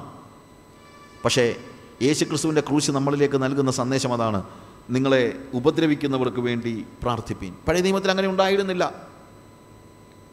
ഹാബേലിൻ്റെ രക്തത്തെക്കുറിച്ച് പറയുമ്പോൾ ഹാബേലിൻ്റെ രക്തത്തെക്കാൾ ഗുണകരമായി സംസാരിക്കുന്ന പുണ്യാഹ രക്തത്തിൻ്റെ അടുത്തത്ര നമ്മൾ വന്നിരിക്കുന്നത് ഇബ്രായ ലേഖനകാരൻ പറയുമ്പോൾ എന്താണ് അതിൻ്റെ അർത്ഥം? ഹാബേൽ കയ്യിനാൽ വധിക്കപ്പെട്ട് കഴിഞ്ഞപ്പോൾ ഹാബേൽ പ്രാർത്ഥിച്ച് കാണുകയില്ല, കർത്താവേ എൻ്റെ സഹോദരനോട് ക്ഷമിക്കണമേ എന്നവൻ പ്രാർത്ഥിച്ച് കാണുകയില്ല. കർത്താവേ നീ ഇത് കാണുന്നില്ല എന്നായിരിക്കും അവൻ ചോദിച്ചത്. അതാണ് യേശുക്രിസ്തുവിൻ്റെ രക്തത്തിൻ്റെ പ്രത്യേകത. ഹാബേലിൻ്റെ രക്തത്തെക്കാൾ ഗുണകരമായി സംസാരിക്കുന്ന പുണ്യാഹ രക്തം. നമ്മൾ ഹാബേലിൻ്റെ രക്തത്തിൻ്റെ അടുത്തല്ല വന്നിരിക്കുന്നത്, ആരുടെ രക്തത്തിനടുത്താണ്? ഹാബേലിൻ്റെ രക്തത്തെക്കാൾ ഗുണകരമായി സംസാരിക്കുന്ന പുണ്യാഹ രക്തത്തിൻ്റെ അടുത്താണ് നമ്മൾ വന്നിരിക്കുന്നത്. അതുകൊണ്ട് നമ്മുടെ ജീവിതത്തെ രൂപാന്തരപ്പെടുത്തുന്നതും നമ്മുടെ ജീവിതത്തെ പണിയുന്നതും ഹാബേലിൻ്റെ ചിന്തകളല്ല, ഹാബേലിൻ്റെ ജീവിതമല്ല, ഹാബേലിൻ്റെ വാക്കുകളല്ല, പ്രത്യുത ആരുടെ വാക്കുകളാണ്? ഉപദ്രവിക്കുന്നവർക്ക് വേണ്ടി പ്രാർത്ഥിക്കുന്നവനായ നമ്മുടെ കർത്താവിൻ്റെ വാക്കുകൾ. നമ്മളോട് തന്നെ ഒന്ന് ചോദിച്ചേ, എനിക്ക് എത്രത്തോളം എന്നെ ഉപദ്രവിക്കുന്നവരെ നിങ്ങളൊന്ന് ആലോചിച്ച് നോക്കിയേ. നിങ്ങൾക്കെതിരെ കള്ളക്കഥ ഉണ്ടാക്കിയ ആളുകളോട് നിങ്ങൾക്കുള്ള മനോഭാവം എന്താണ്? നിങ്ങളെ ഒഴിവാക്കിയ ആളുകളോട് നിങ്ങൾക്കുള്ള മനോഭാവം എന്താണ്? നിങ്ങളെക്കുറിച്ച് തിന്മ സംസാരിച്ച ആളുകളെക്കുറിച്ചുള്ള നിങ്ങളുടെ മനോഭാവം എന്താണ്? നിങ്ങളെ മുന്നോട്ട് പോകുന്ന നിങ്ങളുടെ നമ്മുടെ പ്രവാചകന്മാരുടെ ഭാഷയിൽ നിങ്ങളുടെ നന്മ മുഴുവൻ മുടക്കിക്കളയുന്ന ആളുകളോടുള്ള നിങ്ങളുടെ മനോഭാവം എന്താണ്? അവിടെയാണ് നമ്മൾ ഏത് രക്തത്തിൻ്റെ അടുത്താണ് വന്നിരിക്കുന്നതെന്ന് നമ്മൾ അറിയുന്നത്. അത് നമ്മുടെ മനോഭാവത്തിൻ്റെ പ്രത്യേകതയാണ്. അതിന് കഴിയുന്നില്ലെങ്കിൽ നമ്മൾ യഥാർത്ഥത്തിൽ ക്രൂശിലെ തിരുമൊഴി, യേശു കർത്താവിൻ്റെ ആദ്യത്തെ തിരുമൊഴിയുടെ അർത്ഥം പോലും യഥാർത്ഥത്തിൽ ഗ്രഹിച്ചിട്ടില്ല എന്ന് നിങ്ങൾക്ക് മനസ്സിലാക്കാനായിട്ട് പറ്റും. താഴോട്ടുള്ള വാക്യങ്ങൾ എനിക്ക് വായിക്കണമെന്നുണ്ട്. എന്നാൽ ഒരു കാര്യം മാത്രമേ പറയാം: നിങ്ങളുടെ ശത്രുക്കളെ സ്നേഹിപ്പീൻ, നിങ്ങളെ ഉപദ്രവിക്കുന്നവർക്ക് വേണ്ടി പ്രാർത്ഥിപ്പീൻ, സ്വർഗസ്ഥനായ നിങ്ങളുടെ പിതാവിന് പുത്രന്മാരായി തീരേണ്ടതിന് തന്നെ. എന്നതിൻ്റെ അർത്ഥം, നിങ്ങൾ ശത്രുക്കൾക്ക് വേണ്ടി പ്രാർത്ഥിക്കുമ്പോഴും ശത്രുക്കളെ സ്നേഹിക്കുമ്പോഴും ഉപദ്രവിക്കുന്നവർക്ക് വേണ്ടി പ്രാർത്ഥിക്കുമ്പോഴും മാത്രമാണ് നിങ്ങൾ സ്വർഗസ്ഥ പിതാവിൻ്റെ മക്കളായി തീരുന്നത്. കാരണം എന്താ? മക്കൾ എപ്പോഴും അപ്പൻ്റെ സ്വഭാവം പ്രതിഫലിപ്പിക്കുന്നവരായിരിക്കും. അപ്പൻ എന്താ ചെയ്യുന്നത്? അവൻ ദുഷ്ടന്മാരുടെ മേലും നല്ലവരുടെ മേലും തൻ്റെ സൂര്യനെ ഉദിപ്പിക്കുകയും നീതിമാന്മാരുടെ മേലും നീതികെട്ടവരുടെ മേലും മഴ പെയ്യുകയും ചെയ്യുന്നുവല്ലോ. നിങ്ങൾക്ക് നിങ്ങളുടെ സ്വർഗസ്ഥ പിതാവിൻ്റെ മകനാകണമെങ്കിൽ അപ്പൻ എന്തോ ചെയ്യുന്നോ അത് ചെയ്യണം. അവൻ എന്ത് ചെയ്യുന്നു? ദുഷ്ടന്മാരുടെ മേലും നീതികെട്ടവരുടെ മേലും നീതിമാന്മാരുടെ മേലും നല്ലവരുടെ മേലും എല്ലാം മഞ്ഞും മഴയും സൂര്യനെയും കൊടുക്കുന്നവനാണ്. അവൻ ഒരു നിരീശ്വരവാദിയെപ്പോലും ഭൗതിക നന്മകളിൽ നിന്ന് മാറ്റി നിർത്തിയിട്ടില്ല. ദൈവത്തെ നിഷേധിക്കും, ദൈവം ഇല്ലെന്ന് പറയുന്ന ഒരുത്തനെ കർത്താവ് വന്ന് ഇടിവെട്ടി കൊല്ലുന്നുണ്ടോ? ഇല്ലല്ലോ. ഇടിവെട്ടിച്ച് വല്ലതും കൊല്ലുന്നുണ്ടോ? ഇല്ലല്ലോ. അവൻ ദൈവത്തെ നിഷേധിച്ച്, എന്നെ നിഷേധിച്ചു, അവനിവിടെ ജീവിക്കണം എന്നെ പറയുന്നുണ്ടോ? ഇല്ല. ദൈവം അവരെല്ലാവരെയും സ്നേഹിക്കുന്നു. ജാതി, മതം, ധനം, സ്വഭാവം ഇവയെപ്പോലും നോക്കാതെ ദൈവം അവരെ സ്നേഹിക്കുന്നു. അതതിനകത്ത് ഏറ്റവും വലിയ തമാശ. നമ്മളൊക്കെ ചിലപ്പം ജാതിയും മതമൊക്കെ നോക്കാതൊക്കെ പ്രയാസമാണ്. എന്നാലും മാക്സിമം നമ്മളോട് ഞങ്ങൾ ജാതിയും മതവും ഒന്നും നോക്കുന്നില്ല ബ്രദറെ എന്നൊക്കെ പറയും. പക്ഷെ ജാതിയും മതവും നോക്കുന്നില്ലെങ്കിലും സ്വഭാവം നോക്കിയാണ് നമ്മൾ ആളുകളെ സ്നേഹിക്കുന്നത്. പക്ഷെ ഇവിടെ അതല്ല. സ്വർഗസ്ഥ പിതാവ് എന്തും ചെയ്യുന്നില്ല, സ്വഭാവം പോലും നോക്കാതെ അവൻ എന്ത് ചെയ്യുന്നു? അവൻ ദുഷ്ടന്മാരുടെ മേലും നല്ലവരുടെ മേലും തൻ്റെ സൂര്യനെ ഉദിപ്പിക്കുകയും നീതിമാന്റെ മേലും നീതികെട്ടവരുടെ മേലും മഴ പെയ്യുകയും ചെയ്യുന്നുവല്ലോ. നിങ്ങൾ സ്നേഹിക്കുന്നവരെ സ്നേഹിച്ചാൽ നിങ്ങൾക്ക് എന്ത് പ്രയോജനം? ജാതികളും അങ്ങനെ തന്നെ ചെയ്യുന്നുവല്ലോ. നമ്മൾ പലപ്പോഴും ചിന്തിക്കുന്നത് പോലെ ദൈവമക്കൾ തമ്മിലുള്ള സ്നേഹം എന്നൊക്കെ നമ്മൾ പറയുന്നതെന്നറിയാമോ? വല്ലപ്പോഴും അങ്ങോട്ടും ഇങ്ങോട്ടും ഊണിന് പോകുന്നു, വിളിക്കുന്നു, ചിലപ്പം വണ്ടിയിൽ യോഗത്തിന് കൊണ്ടുപോകുന്നു, തിരിച്ചു കൊണ്ടുവരുന്നു, നമ്മൾ പറയും, ഓഹ് എന്തൊരു ദൈവസ്നേഹമാണ്, അവരുടെ വണ്ടിയിൽ എന്നെയും കൂടെ കയറ്റിക്കൊണ്ട് പോകുന്നത് എന്തൊരു ദൈവസ്നേഹമാണ്. ഇതൊക്കെ റോട്ടറി ക്ലബ്ബിലും ചെയ്യുന്ന കാര്യങ്ങളാണ് നിങ്ങൾ മനസ്സിലാക്കുന്നത്. ഇതൊക്കെ സഭയെ മാത്രമൊന്നുമല്ല, ഇതിനേക്കാൾ കൂടുതൽ ലയൺസ് ക്ലബ്ബിലും റോട്ടറി ക്ലബ്ബിലും എല്ലാം സ്നേഹം കാണിക്കുന്നുണ്ട്. അതൊരു ഹ്യൂമൻ ലവ് എന്നുള്ളതേ ഉള്ളൂ. അതൊന്നും ദൈവിക സ്നേഹമൊന്നുമല്ല. ദൈവിക സ്നേഹമെന്ന് പറയുന്നത് ശത്രുക്കളെ സ്നേഹിക്കുന്നതാണ്. ബാക്കിയുള്ളതൊരു ഹ്യൂമൻ ലവാണ്, ഒരു ഹ്യൂമൻ ലവ്. അതിനകത്ത് ദൈവികത ഉണ്ടെങ്കിൽ ദൈവിക സ്നേഹമെന്ന് നമുക്ക് സ്പെസിഫിക്കായിട്ട് തിരിച്ചറിയണമെങ്കിൽ അവരെ സ്നേഹിക്കുന്നത് പോലെ തന്നെ എല്ലാവരെയും ഒരുപോലെ സ്നേഹിക്കാൻ കഴിയുന്ന ഒരവസ്ഥ, എല്ലാവരെയും. അടുത്ത സമയത്ത് ഒരു വ്യക്തിയെക്കുറിച്ച് വീട്ടിൽ വന്നു കഴിഞ്ഞപ്പോഴത്തേക്ക് ഒത്തിരി നല്ല കാര്യങ്ങളെല്ലാം അയാൾക്ക് വേണ്ടതെല്ലാം എടുത്ത് കൊടുക്കുകയെല്ലാം ചെയ്ത് കഴിഞ്ഞപ്പോഴത്തേക്ക് മറ്റൊരാളത് കേട്ട് നിന്നിട്ട് പറഞ്ഞു, നിങ്ങൾ ചിന്തിക്കും നിങ്ങളോടുള്ള സ്പെഷ്യൽ സ്നേഹം കൊണ്ടാണ് നിങ്ങൾ വന്നപ്പോൾ ഇതെല്ലാം എടുത്തു തന്നെന്ന്. ഈ പുള്ളിക്കാരി അങ്ങനൊന്നുമല്ല, ആര് വന്നാലും ഇങ്ങനെ തന്നെയാണെന്ന്. അതായത് മറ്റേ ആൾ ചിന്തിച്ചു, ഓ എന്നോട് എന്തൊരു സ്നേഹമാണ്, അതുകൊണ്ട് മാത്രമാണ് എനിക്കിതെല്ലാം തന്നത്. ഉടനെ അടുത്ത നാൾ പറയുക, നിങ്ങൾ ചിന്തിക്കേണ്ട, നിങ്ങളോടുള്ള സ്പെഷ്യൽ സ്നേഹം കൊണ്ടാണെന്ന്. ആര് വന്നാലും ഈ പുള്ളിക്കാരി അങ്ങനെ തന്നെയാണെന്ന്, എല്ലാം എടുത്ത് കൊടുക്കുമെന്ന്. പക്ഷെ അതാണ് വാസ്തവത്തിൽ എന്ത് ദൈവത്തിൻ്റെ സ്നേഹമെന്ന് പറയുന്നത്. അതായത് ചിലർക്ക് കൊടുക്കുകയും ചിലർക്ക് കൊടുക്കാതിരിക്കുകയും ചെയ്യുന്നതല്ല. സ്വർഗസ്ഥ പിതാവിൻ്റെ പ്രത്യേകത, അവൻ ദുഷ്ടന്മാരുടെ മേലും നീതികെട്ടവരുടെ മേലും ഒരുപോലെ തൻ്റെ സൂര്യനെ ഉദിപ്പിക്കുന്നു. ഒരു യഥാർത്ഥ ദൈവ പൈതൽ സ്വർഗസ്ഥ പിതാവിൻ്റെ മകനാകുന്നത് എപ്പോഴാണെന്ന് ചോദിച്ചാൽ, നല്ലവരുടെ മേലും നീതികെട്ടവരുടെ മേലും, എന്നെ സ്നേഹിക്കുന്നവരുടെ മേലും എന്നെ വെറുക്കുന്നവരുടെ മേലും എന്നെ ഉപദ്രവിക്കുന്നവരുടെ മേലും ഒരുപോലെ നമ്മുടെ പ്രകാശം, നീതി സൂര്യനെ ഉദിപ്പിക്കുമ്പോൾ, അല്ലെങ്കിൽ പ്രകാശം പരത്തുമ്പോൾ, എല്ലാവരെയും ഒരുപോലെ സ്നേഹിക്കുമ്പോൾ, അപ്പോഴാണ് വാസ്തവത്തിൽ നമുക്ക് ആരായിത്തീരാൻ പറ്റുന്നത്, നമ്മുടെ സ്വർഗസ്വപിതാവിൻ്റെ പുത്രന്മാർ ആയിത്തീരുവാൻ കഴിയുന്നത്. നിങ്ങളുടെ പിതാവ് സൽഗുണപൂർണനായിരിക്കുന്നത് പോലെ നിങ്ങളും സൽഗുണപൂർണരാകുവീൻ. അതെവിടെ അറിയുന്നത്? കർത്താവിൻ്റെ സൽഗുണപൂർണത നമ്മൾ വെളിവാകുന്നത് അവൻ്റെ സ്നേഹത്തിലാണ്. കാര്യം ഈ പശ്ചാത്തലം അതാണ്, സ്നേഹത്തിലാണ്. അവനെപ്പോലെ സൽഗുണപൂർണരാകുവാനുള്ള മാർഗം എന്താണെന്നറിയാമോ? സ്നേഹത്തിൽ മുതിർന്നു വരുമ്പോഴാണ് നമ്മൾ സ്വർഗസ്ഥ പിതാവിനോട് അനുരൂപരാകുന്നത്. ബാക്കി ഒരു കാര്യത്തിനുമല്ല, സ്നേഹത്തിൽ. If you can love people without any discrimination, you are certainly growing into the perfection of your heavenly Father. Discrimination ഇല്ലാതെ, വ്യത്യാസമില്ലാതെ എല്ലാവരെയും ഒരുപോലെ സ്നേഹിക്കാൻ കഴിയുന്നുവെങ്കിൽ മാത്രമാണ് നിങ്ങൾ സ്വർഗസ്ഥ പിതാവിൻ്റെ പെർഫെക്ഷനിലേക്ക്, നിങ്ങളുടെ പിതാവ് സൽഗുണപൂർണനായിരിക്കുന്നത് പോലെ നിങ്ങളും സൽഗുണപൂർണരാകുവിൻ. സൽഗുണപൂർണതയിലേക്ക് നയിക്കപ്പെടുന്നത് എപ്പോഴാണ്? when we start loving without discrimination.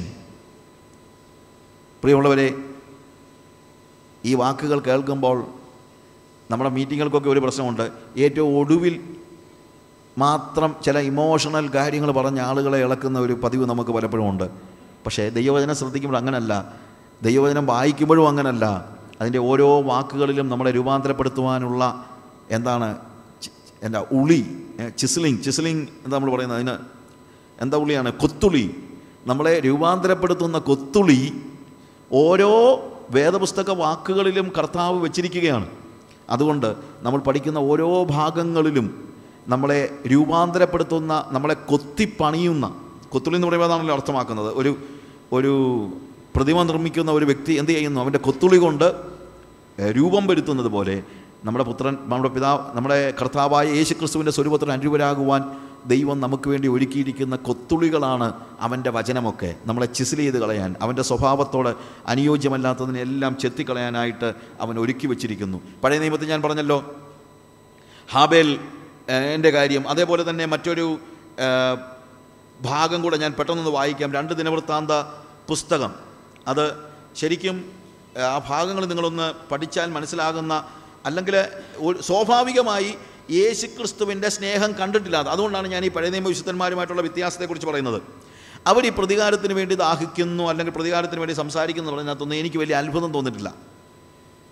നമ്മൾ പറയും പഴയ നിയമത്തിലെ വിശുദ്ധന്മാരൊക്കെ, അവരൊക്കെ ഹാബേലിൻ്റെ രക്തത്തിൻ്റെ പ്രശ്നം, അവൻ പ്രതികാരത്തിന് വേണ്ടി ദാഹിച്ചു അല്ലേ, അല്ലെങ്കിൽ കയ്യിനോട് പ്രതികാരം ചെയ്യണമെന്ന് പറഞ്ഞു, അല്ലെങ്കിൽ ഓരോ പഴയ നിയമ വിശുദ്ധന്മാരുടെയും കാര്യങ്ങൾ പറയുമ്പോൾ 137-ാം സങ്കീർത്തനം നമ്മൾ വായിക്കുമ്പോഴത്തേക്ക് അതിൻ്റെ 7ഉം 9ഉം വാക്യങ്ങൾ വായിക്കുമ്പോൾ നമുക്കറിയാം, ബാബിലോണിൽ പ്രവാസത്തിൽ കഴിയുന്നതായ വ്യക്തികൾ ഈ ബാബിലോണിലുള്ള ആളുകളോട് അവരുടെ മനോഭാവം എന്താണെന്നുള്ളത് നമ്മൾ കാണുന്നത് അവിടെയാണ്. അവിടെ വേഴ്സ് 7-9, 7 തൊട്ട് 9 വരെയുള്ള വാക്യങ്ങൾ. ഇടിച്ചുകളവിൻ, അടിസ്ഥാനപരത്തിന് ഇടിച്ചുകളവിൻ എന്നിങ്ങനെ പറഞ്ഞ് ഏദോമ്യർക്കായി യഹോവേ യെരൂശലേമിൻ്റെ നാൾ ഓർക്കണമേ. നാശം അടുത്തിരിക്കുന്ന ബാബേൽ പുത്രിയെ നീ ഞങ്ങളോട് ചെയ്തതുപോലെ നിന്നോട് ചെയ്യുന്നവർ ഭാഗ്യവാന്മാർ. നിൻ്റെ കുഞ്ഞുങ്ങളെ പിടിച്ച് പാറമേൽ അടിച്ചു കളയുന്നവൻ ഭാഗ്യവാൻ. ആരാ ഇത് പറയുന്നത്? പ്രവാസത്തിലിരിക്കുന്ന യഹൂദ ജനതയാണ്. അവർ 137 സംഘത്തിൽ 1-ാം വാക്യം വായിക്കുമ്പോൾ, ബാബേൽ നദിയുടെ തീരത്തിരുന്ന് ഞങ്ങൾ കരഞ്ഞു, സിയോനെ ഓർത്തപ്പോൾ ഞങ്ങൾ കരഞ്ഞു, ഞങ്ങളുടെ അലരി വൃക്ഷത്തിന്മേൽ ഞങ്ങളുടെ വീണകളൊക്കെ ഞങ്ങൾ തൂക്കിയിട്ടു.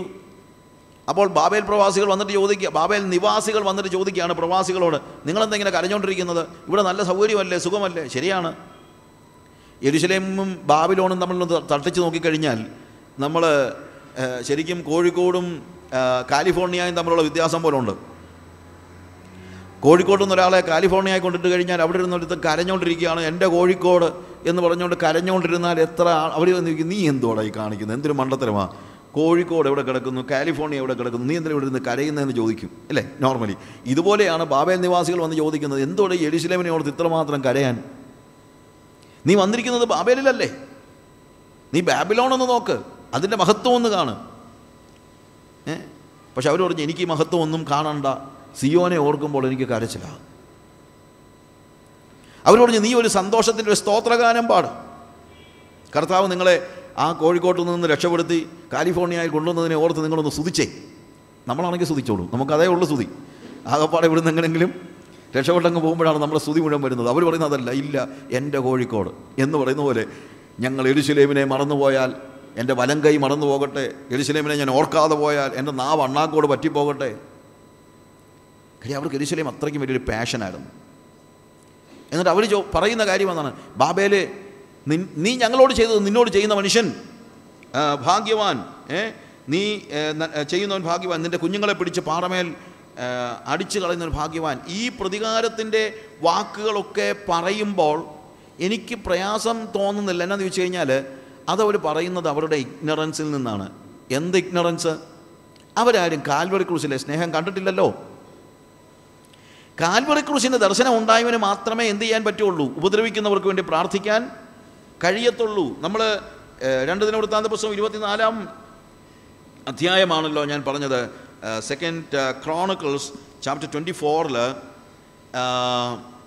അതിൻ്റെ 20 തൊട്ട് 24-ാം അധ്യായത്തിൻ്റെ 20 മുതലുള്ള വാക്യങ്ങൾ. എന്നാളെ ദൈവത്തിൻ്റെ ആത്മാവ് യഹോയാദാ പുരോഹിതൻ്റെ മകനായ സെഖര്യാവിൻ്റെ മേൽ വന്നു. അവൻ ജനത്തിനെതിരെ നിന്ന് അവനോട് പറഞ്ഞത്, ദൈവം ഇപ്രകാരം അരുളി ചെയ്യുന്നു, നിങ്ങൾക്ക് ശുഭം വരുവാൻ കഴിയാതെ വണ്ണം നിങ്ങൾ യഹോവയുടെ കൽപ്പനകളെ ലംഘിക്കുന്നത് എന്ത്? നിങ്ങൾ യഹോവയെ ഉപേക്ഷിച്ചതുകൊണ്ട് അവൻ നിങ്ങളെ ഉപേക്ഷിച്ചിരിക്കുന്നു.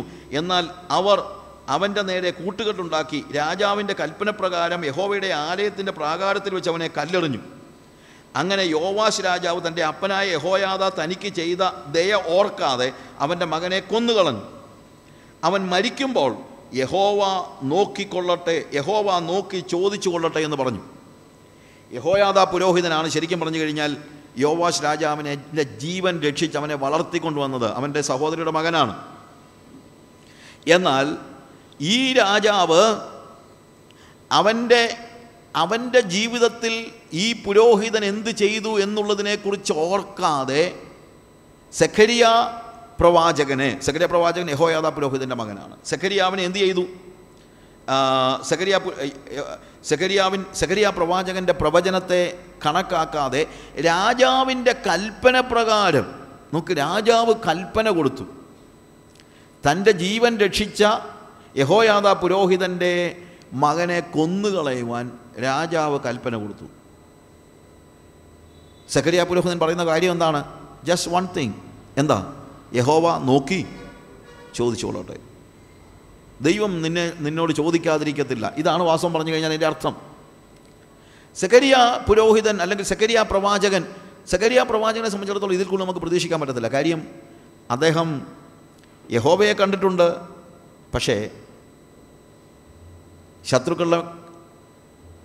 ശത്രുക്കളുടെ കൈകൾ കൊണ്ട് ആണിയടിക്കപ്പെട്ട് ക്രൂശിൽ കിടന്ന് പിടയുമ്പോഴും തന്നെ ക്രൂശിച്ചവർക്ക് വേണ്ടി അപേക്ഷിക്കുന്ന, അവരോട് ക്ഷമിക്കണമേ എന്ന് പറയുന്ന യേശുവിൻ്റെ ദർശനം ആർക്കുണ്ടായിട്ടില്ല? സെഖര്യ പുരോഹിതന് ഉണ്ടായിട്ടില്ല. പക്ഷെ നമുക്കങ്ങനെയല്ല. അതുകൊണ്ടാണ് ഞാൻ പറഞ്ഞത്, പഴയ നിയമത്തിലെ സ്റ്റോറികൾ പറഞ്ഞിട്ട് അവർ ചെയ്തതുപോലെ നമ്മൾ ചെയ്താൽ കുഴപ്പമില്ലെന്ന് നിങ്ങൾ ചിന്തിക്കരുത്. കാര്യം അവരുടെ ദർശനത്തിന് അത്രയുമേ വ്യാപ്തിയുള്ളൂ, അവരുടെ വെളിപ്പാടുകൾ അത്ര ആ ഒരു നില മാത്രമേ എത്തിയിരുന്നുള്ളൂ എന്ന് നിങ്ങൾ ആലോചിക്കണം.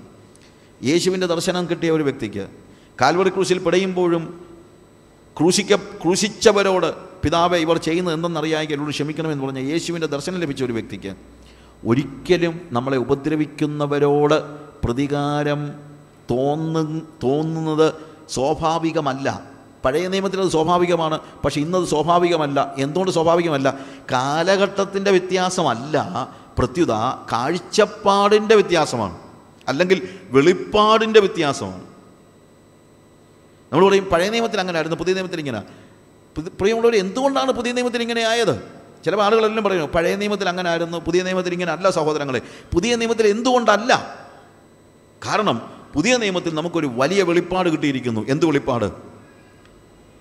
ക്രൂശിക്കുമ്പോഴും ക്രൂശിൽ കിടക്കുമ്പോഴും ക്രൂശിച്ചവർക്ക് വേണ്ടി പ്രാർത്ഥിക്കുന്ന യേശുവിൻ്റെ വെളിപ്പാട് നമുക്ക് ലഭിച്ചിരിക്കുന്നു. നമ്മൾ മത്തായിയുടെ സുവിശേഷം 6-ാം അധ്യായത്തിൻ്റെ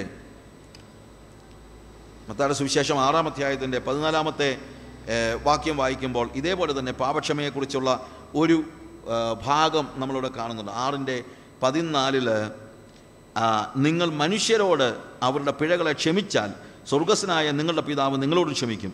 നിങ്ങൾ മനുഷ്യരോട് പിഴകളെ ക്ഷമിക്കാഞ്ഞാലോ നിങ്ങളുടെ പിതാവ് നിങ്ങളുടെ പിഴകളെയും ക്ഷമിക്കയില്ല. പ്രിയമുള്ളവർ, ഈ ഭാഗമൊക്കെ നമ്മൾ എംഫസൈസ് ചെയ്ത് പഠിപ്പിക്കേണ്ടത് വളരെ അത്യാവശ്യമാണ്. അതായത് നമ്മുടെ പാപക്ഷമയുടെ ഒന്നാമത് നമ്മൾ മനസ്സിലാക്കണം, കർത്താവ് നമ്മളോട് ക്ഷമിക്കുന്നവൻ്റെ കരുണയിലാണ്.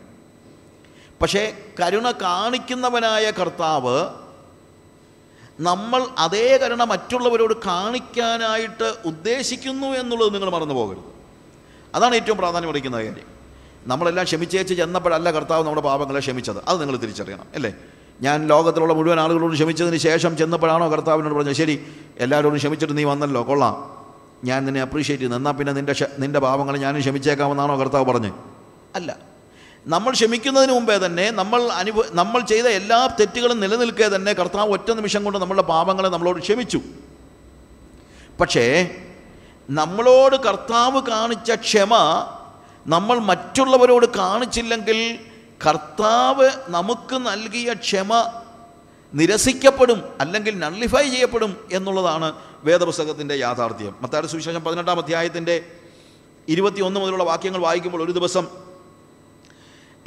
പത്രോസ് അവൻ്റെ അടുക്കൽ വന്ന് കർത്താവേ, സഹോദരൻ എത്ര വട്ടം എന്നോട് പിഴച്ചാൽ ഞാൻ ക്ഷമിക്കണം 7 വട്ടം മതിയോ എന്ന് ചോദിച്ചു. യേശു അവനോട് 7 വട്ടമല്ല 70 വട്ടം എന്ന് ഞാൻ നിന്നോട് പറയുന്നെന്ന് പറഞ്ഞു. സ്വർഗരാജ്യം തൻ്റെ ദാസന്മാരുമായി കണക്ക് തീർപ്പാൻ ഭാവിക്കുന്ന ഒരു രാജാവിനോട് സദൃശം. അവൻ കണക്ക് നോക്കി തുടങ്ങിയപ്പോൾ 10,000 താലന്ത് കടംപെട്ട ഒരുത്തൻ അവൻ്റെ അടുക്കൽ കൊണ്ടുവന്നു. അവന് വീട്ടുവാൻ വകയില്ലാതിനാൽ അവൻ്റെ യജമാനൻ അവനെയും അവൻ്റെ ഭാര്യയെയും മക്കളെയും അവനുള്ളതൊക്കെയും വിറ്റ് കടം തീർപ്പാൻ കൽപ്പിച്ചു.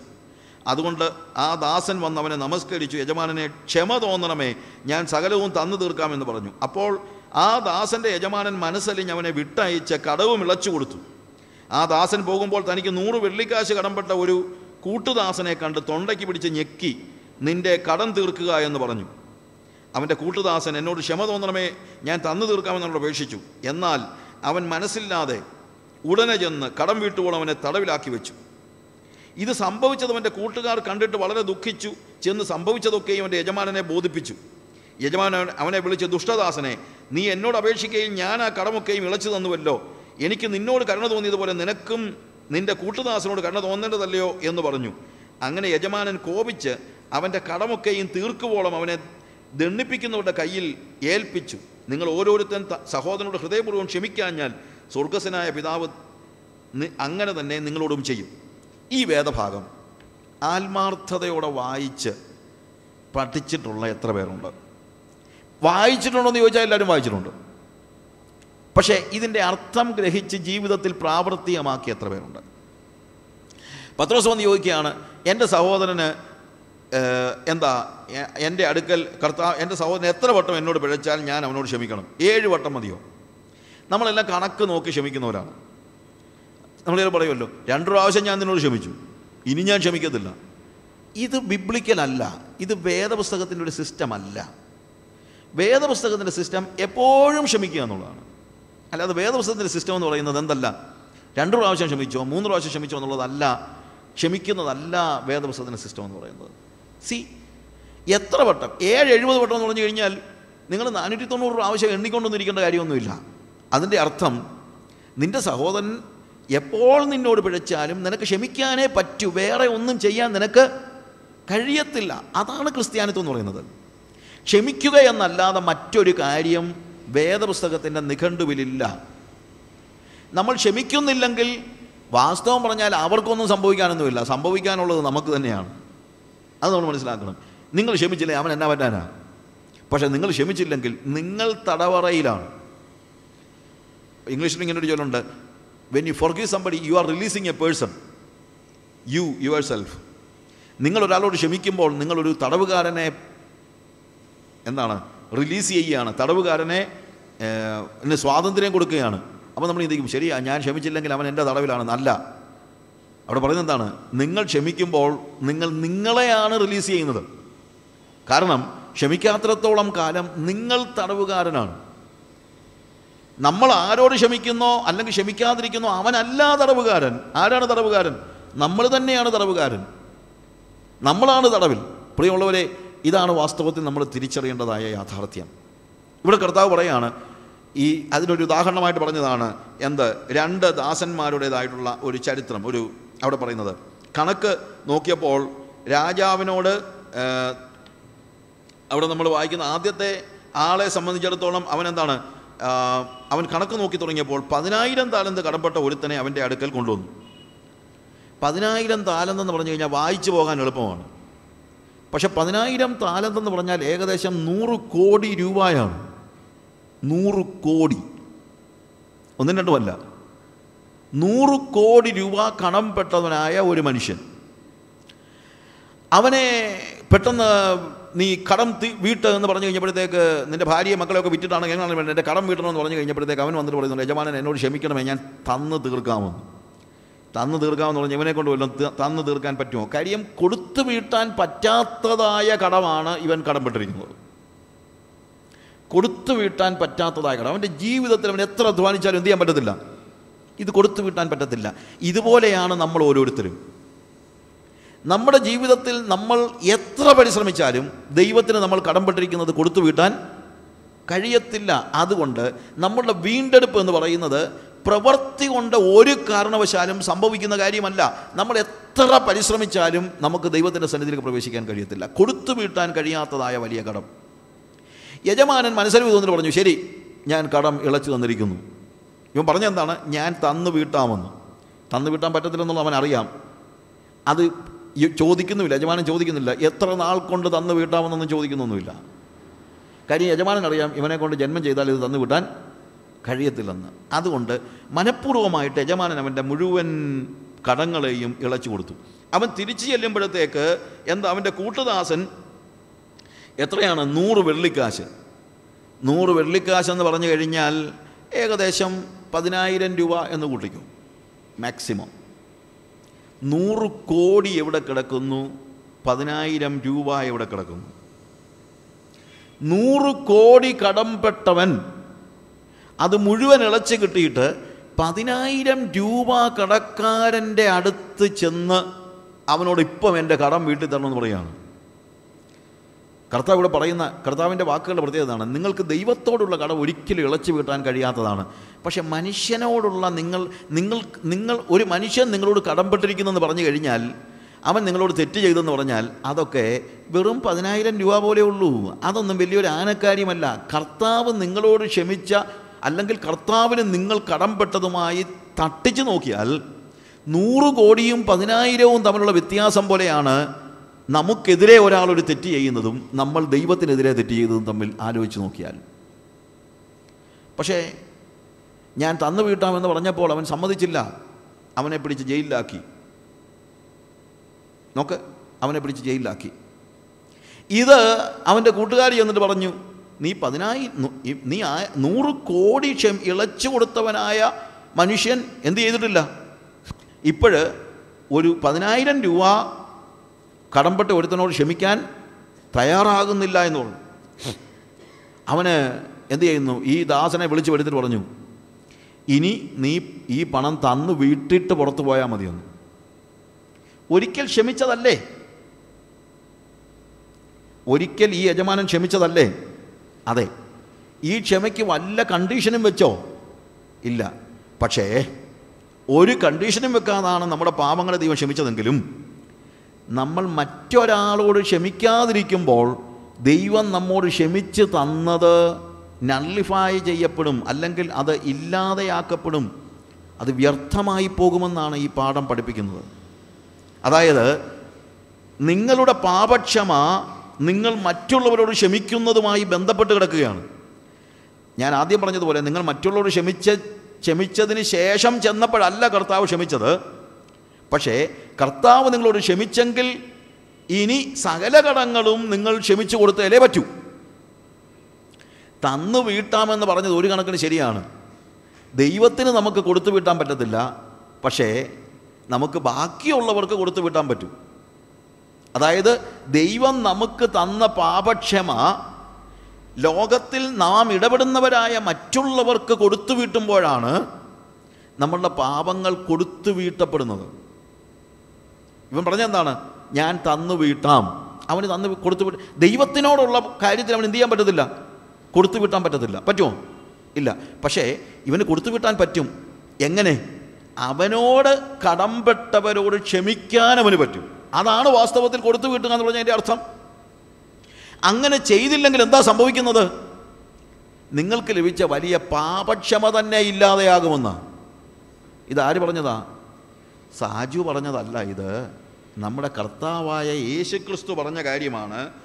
35-ാമത്തെ വാക്യത്തിൽ നിങ്ങൾ ഓരോരുത്തൻ സഹോദരനോട് ഹൃദയപൂർവ്വം ക്ഷമിക്കാഞ്ഞാൽ സ്വർഗസ്ഥനായ എൻ്റെ പിതാവ് അങ്ങനെ തന്നെ നിങ്ങളോട് ചെയ്യും. എന്തു ചെയ്യും? എന്തു ചെയ്യും പ്രിയമുള്ളവരെ? നമുക്ക് കർത്താവ് നൽകിയ പാപക്ഷമയെ സ്വർഗസ്ഥ പിതാവ് എടുത്തു കളയുമെന്നാണ് കർത്താവ് പറയുന്നത്. നമ്മൾ സീരിയസ് ആയിട്ട് എടുത്തിട്ടുണ്ടോ? ഇത് സീരിയസ് ആയിട്ട് പഠിപ്പിച്ചിട്ടുണ്ടോ? ഇത് സഭയിൽ പഠിപ്പിച്ചിട്ടുണ്ടോ? ഇതൊക്കെയാണ് വാസ്തവത്തിൽ നമ്മുടെ നമ്മൾ പറയും നമ്മൾ ഉപദേശത്തിൽ തികഞ്ഞവരാണെന്ന്. എന്തോ ഉപദേശമാണ് നമ്മൾ പഠിപ്പിച്ചിരിക്കുന്നത്? ഈ ഉപദേശം പഠിപ്പിക്കുന്നതിനകത്ത് എന്താ നമ്മൾ മടി കാണിച്ചത്? ഈ ഉപദേശം പഠിപ്പിക്കുന്നതിനകത്ത് മടി കാണിച്ചാൽ പിന്നെ നമ്മളെങ്ങനെയാണ് ഉപദേശത്തിൽ പൂർണ്ണതയുള്ളവരാകുന്നത്? എന്താണ് ഉപദേശം? നിങ്ങളുടെ സകല പാപക്ഷമയും ഇല്ലാതാക്കാൻ നിങ്ങളുടെ ഒരു ചെറിയ ആക്റ്റ് മതി. എന്താണ്? നിങ്ങൾ നിങ്ങളുടെ സഹോദരനോട് ഹൃദയപൂർവ്വം ക്ഷമിക്കാതിരുന്നാൽ മതി. ഹൃദയപൂർവ്വം എന്നുള്ള വാക്ക് നിങ്ങൾ ശ്രദ്ധിക്കണം. ഹൃദയപൂർവ്വം ക്ഷമയെന്ന് പറഞ്ഞൊരു കാര്യം ഇന്നിപ്പോൾ ഇല്ല. ഇന്ന് ആക്ഷരികമായിട്ടുള്ള ക്ഷമ പറച്ചിലൊക്കെ ഉണ്ട്. ബ്രദർ അങ്ങ് ക്ഷമ ചോദിച്ചാട്ട് രണ്ടുപേരെ വിളിച്ചു വരുത്തിയിരിക്കുകയാണ്. ഉള്ളിൽ എന്താ പറയുന്നത്? പാസ്റ്റർ പറയും ബ്രദർ അങ്ങ് ക്ഷമ ചോദിച്ചാട്ട്. അതിന് ഞാനെന്തോ ചെയ്തത്? ചെയ്താലും ചെയ്തില്ലെങ്കിലും ബ്രദർ അങ്ങ് ക്ഷമ ചോദിച്ചാട്ട്. ശരി, എന്നോട് ആർക്കെങ്കിലും എന്തെങ്കിലും ഉണ്ടെങ്കിൽ ഞാൻ ക്ഷമിച്ചേക്കുന്നു. ആർക്കെങ്കിലും എന്തെങ്കിലും ഉണ്ടെങ്കിൽ അതൊന്ന് ക്ഷമിച്ചേര്. പ്രിയമുള്ളവരെ, ഇങ്ങനെ രണ്ട് വർത്തമാനം പറഞ്ഞതുകൊണ്ട് നേരെ ഉടലോടെ സ്വർഗത്തിൽ പോകുന്നത് നിങ്ങളോട് ആരാ പറഞ്ഞു പഠിപ്പിച്ചത്? ഇത് വല്ലതും ദൈവസന്നിധിയിലെ ക്ഷമ ചോദിക്കലോ ക്ഷമ പറച്ചിലോ വല്ലതും ആണോ? ഇതും കൊണ്ടും കാണും രക്ഷപ്പെടാമെന്ന് നിങ്ങൾ ചിന്തിക്കുന്നുണ്ടോ? ഒരു കാര്യം ഞാൻ തീർത്തു പറയാം. സ്വർഗത്തിലെത്തുമെന്ന് വളരെ ഉറപ്പോടെ ജീവിച്ചിരിക്കുന്ന പല വിശ്വാസികളും അവിടെ ചെല്ലുമ്പം കാണത്തില്ല. അതിന് യാതൊരു സംശയമില്ല. കാരണം എന്നറിയാമോ? പ്രധാനപ്പെട്ട കാരണം ഇതാണ്. നമ്മുടെ സ്വർഗപ്രവേശനത്തെ തടയുന്ന ഏറ്റവും പ്രധാനപ്പെട്ട കാര്യം എന്താണെന്നറിയാമോ? മറ്റൊന്നുമല്ല, നമ്മൾ മറ്റുള്ളവരോട് നമ്മുടെ പാപങ്ങൾ ക്ഷമിക്കാത്തതാണ്. മറ്റുള്ളവരോട് അവർ നമ്മളോട് ചെയ്തെന്ന് നമ്മൾ ചിന്തിക്കുന്ന കാര്യങ്ങളോട് ഹൃദയപൂർവ്വം ക്ഷമിക്കാത്തതാണ്. അതുകൊണ്ട് ഇവിടെ ഇരിക്കുന്ന ഇരിപ്പിൽ തന്നെ ഞാൻ പറഞ്ഞല്ലോ, ഓരോ ചെറിയ വാക്കുകളും വേദപുസ്തകത്തിൽ നമ്മൾ പഠിക്കുമ്പോൾ നമ്മൾ എന്ത് ചെയ്യണം? അത് നമ്മുടെ ജീവിതത്തിൽ നമ്മളെ വെടിപ്പാക്കുന്ന, ചെത്തിക്കളയുന്ന ചാട്ടുളിയായി അല്ലെങ്കിൽ ഒരു കൊത്തുളിയായിട്ട് പ്രവർത്തിക്കണം. നിങ്ങളിതിനെ ആലോചിച്ചോ? ആരോടെങ്കിലും ക്ഷമിക്കാൻ മനസ്സില്ലാത്ത ഹൃദയപൂർവം, ദാറ്റ് ഈസ് വെരി എസെൻഷ്യൽ. ഹൃദയപൂർവ്വം ക്ഷമിക്കാൻ അതുകൊണ്ട് ഹൃദയത്തിൻ്റെ ഉള്ളിൽ എന്തെങ്കിലും പക വെച്ചുകൊണ്ടിരിക്കുന്നെങ്കിൽ, ഏതെങ്കിലും നിലയിൽ ഒരാളോടുള്ള കയ്പുള്ള വേര് വെച്ചുകൊണ്ടിരിക്കുന്നെങ്കിൽ, ഏതെങ്കിലും നിലയിൽ അസൂയയോ പകയോ പിണക്കമോ കൊണ്ട് നിങ്ങൾ മറ്റുള്ളവരോടുള്ള നിങ്ങളുടെ ബന്ധത്തിന് വിഘാതം സംഭവിച്ചിരിക്കുന്നെങ്കിൽ ഇപ്പോൾ തന്നെ ഹൃദയപൂർവ്വം ക്ഷമിക്കാൻ നമ്മൾ തയ്യാറാകണം. അതാണ് നമ്മൾ യേശു കർത്താവിൻ്റെ ഈ വാക്കുകളിൽ നിന്ന് നമ്മൾ മനസ്സിലാക്കുന്നത്. ഇല്ലെങ്കിൽ നിങ്ങളുടെ ക്ഷമ റദ്ദാക്കപ്പെടുകയാണ്. ഇവിടെ നമ്മൾ യേശു ഇവർ ചെയ്യുന്നത് എന്തെന്നറിയായിക്കാൽ ഇവരോട് ക്ഷമിക്കണമേ എന്നുള്ള വാക്ക്, നമ്മൾ ഗ്രീക്ക് ഭാഗം അത് വായിക്കുമ്പോഴത്തേക്ക് യേശു പ്രാർത്ഥിച്ചെന്നല്ല എഴുതിയിരിക്കുന്നത്, പ്രാർത്ഥിച്ചു കൊണ്ടിരുന്നു എന്നാണ്. പിതാവേ, ഇവർ ചെയ്യുന്നത് എന്തെന്നറിയാമെങ്കിൽ ഇവരോട് ക്ഷമിക്കണമേ എന്ന് പ്രാർത്ഥിച്ചു കൊണ്ടിരുന്നു എന്നാണ് എഴുതിയിരിക്കുന്നത്. അതായത് ഒറ്റ പ്രാർത്ഥന ഒരു നിമിഷം കൊണ്ട് പറഞ്ഞതല്ല, അത് കണ്ടിന്യൂസ് ആയിട്ട്. അതാണ് മധ്യസ്ഥ പ്രാർത്ഥനയുടെ ഒരു പ്രത്യേകത. മധ്യസ്ഥ പ്രാർത്ഥന എന്ന് പറയുന്നത് നിരന്തരമായ പ്രാർത്ഥനയാണ്. മധ്യസ്ഥ പ്രാർത്ഥന, നമ്മൾക്ക് മധ്യസ്ഥ പ്രാർത്ഥന എന്ന് പറയുമ്പോൾ നമ്മുടെ മനസ്സിൽ നമ്മൾ ചിന്തിക്കുന്നത്, ഞാൻ മുമ്പേ പറഞ്ഞ പോലെ നമുക്കൊരു വലിയ തെറ്റിദ്ധാരണയുണ്ട്. ഒന്നോ രണ്ടോ വാക്ക് പറഞ്ഞാൽ അതെല്ലാം ദൈവം അങ്ങ് അതുപോലെ അങ്ങ് എടുത്തോളുമെന്ന്. അതുകൊണ്ടാണ് എന്നോട് ആർക്കെങ്കിലും എന്തെങ്കിലും ഉണ്ടെങ്കിൽ അങ്ങ് ക്ഷമിച്ചേരെന്ന് പറഞ്ഞാൽ ഉടനെ തന്നെ നിങ്ങൾ റിലീസ്ഡ് ആയെന്ന് ചിന്തിക്കുന്നു. നിങ്ങൾ റിലീസ്ഡ് ആയിട്ടില്ല. കാര്യം ദൈവം വാക്കുകളെ അല്ല നോക്കുന്നത്, അതിനപ്പുറത്ത് നിങ്ങളുടെ ഹൃദയമാണ് നോക്കുന്നത്.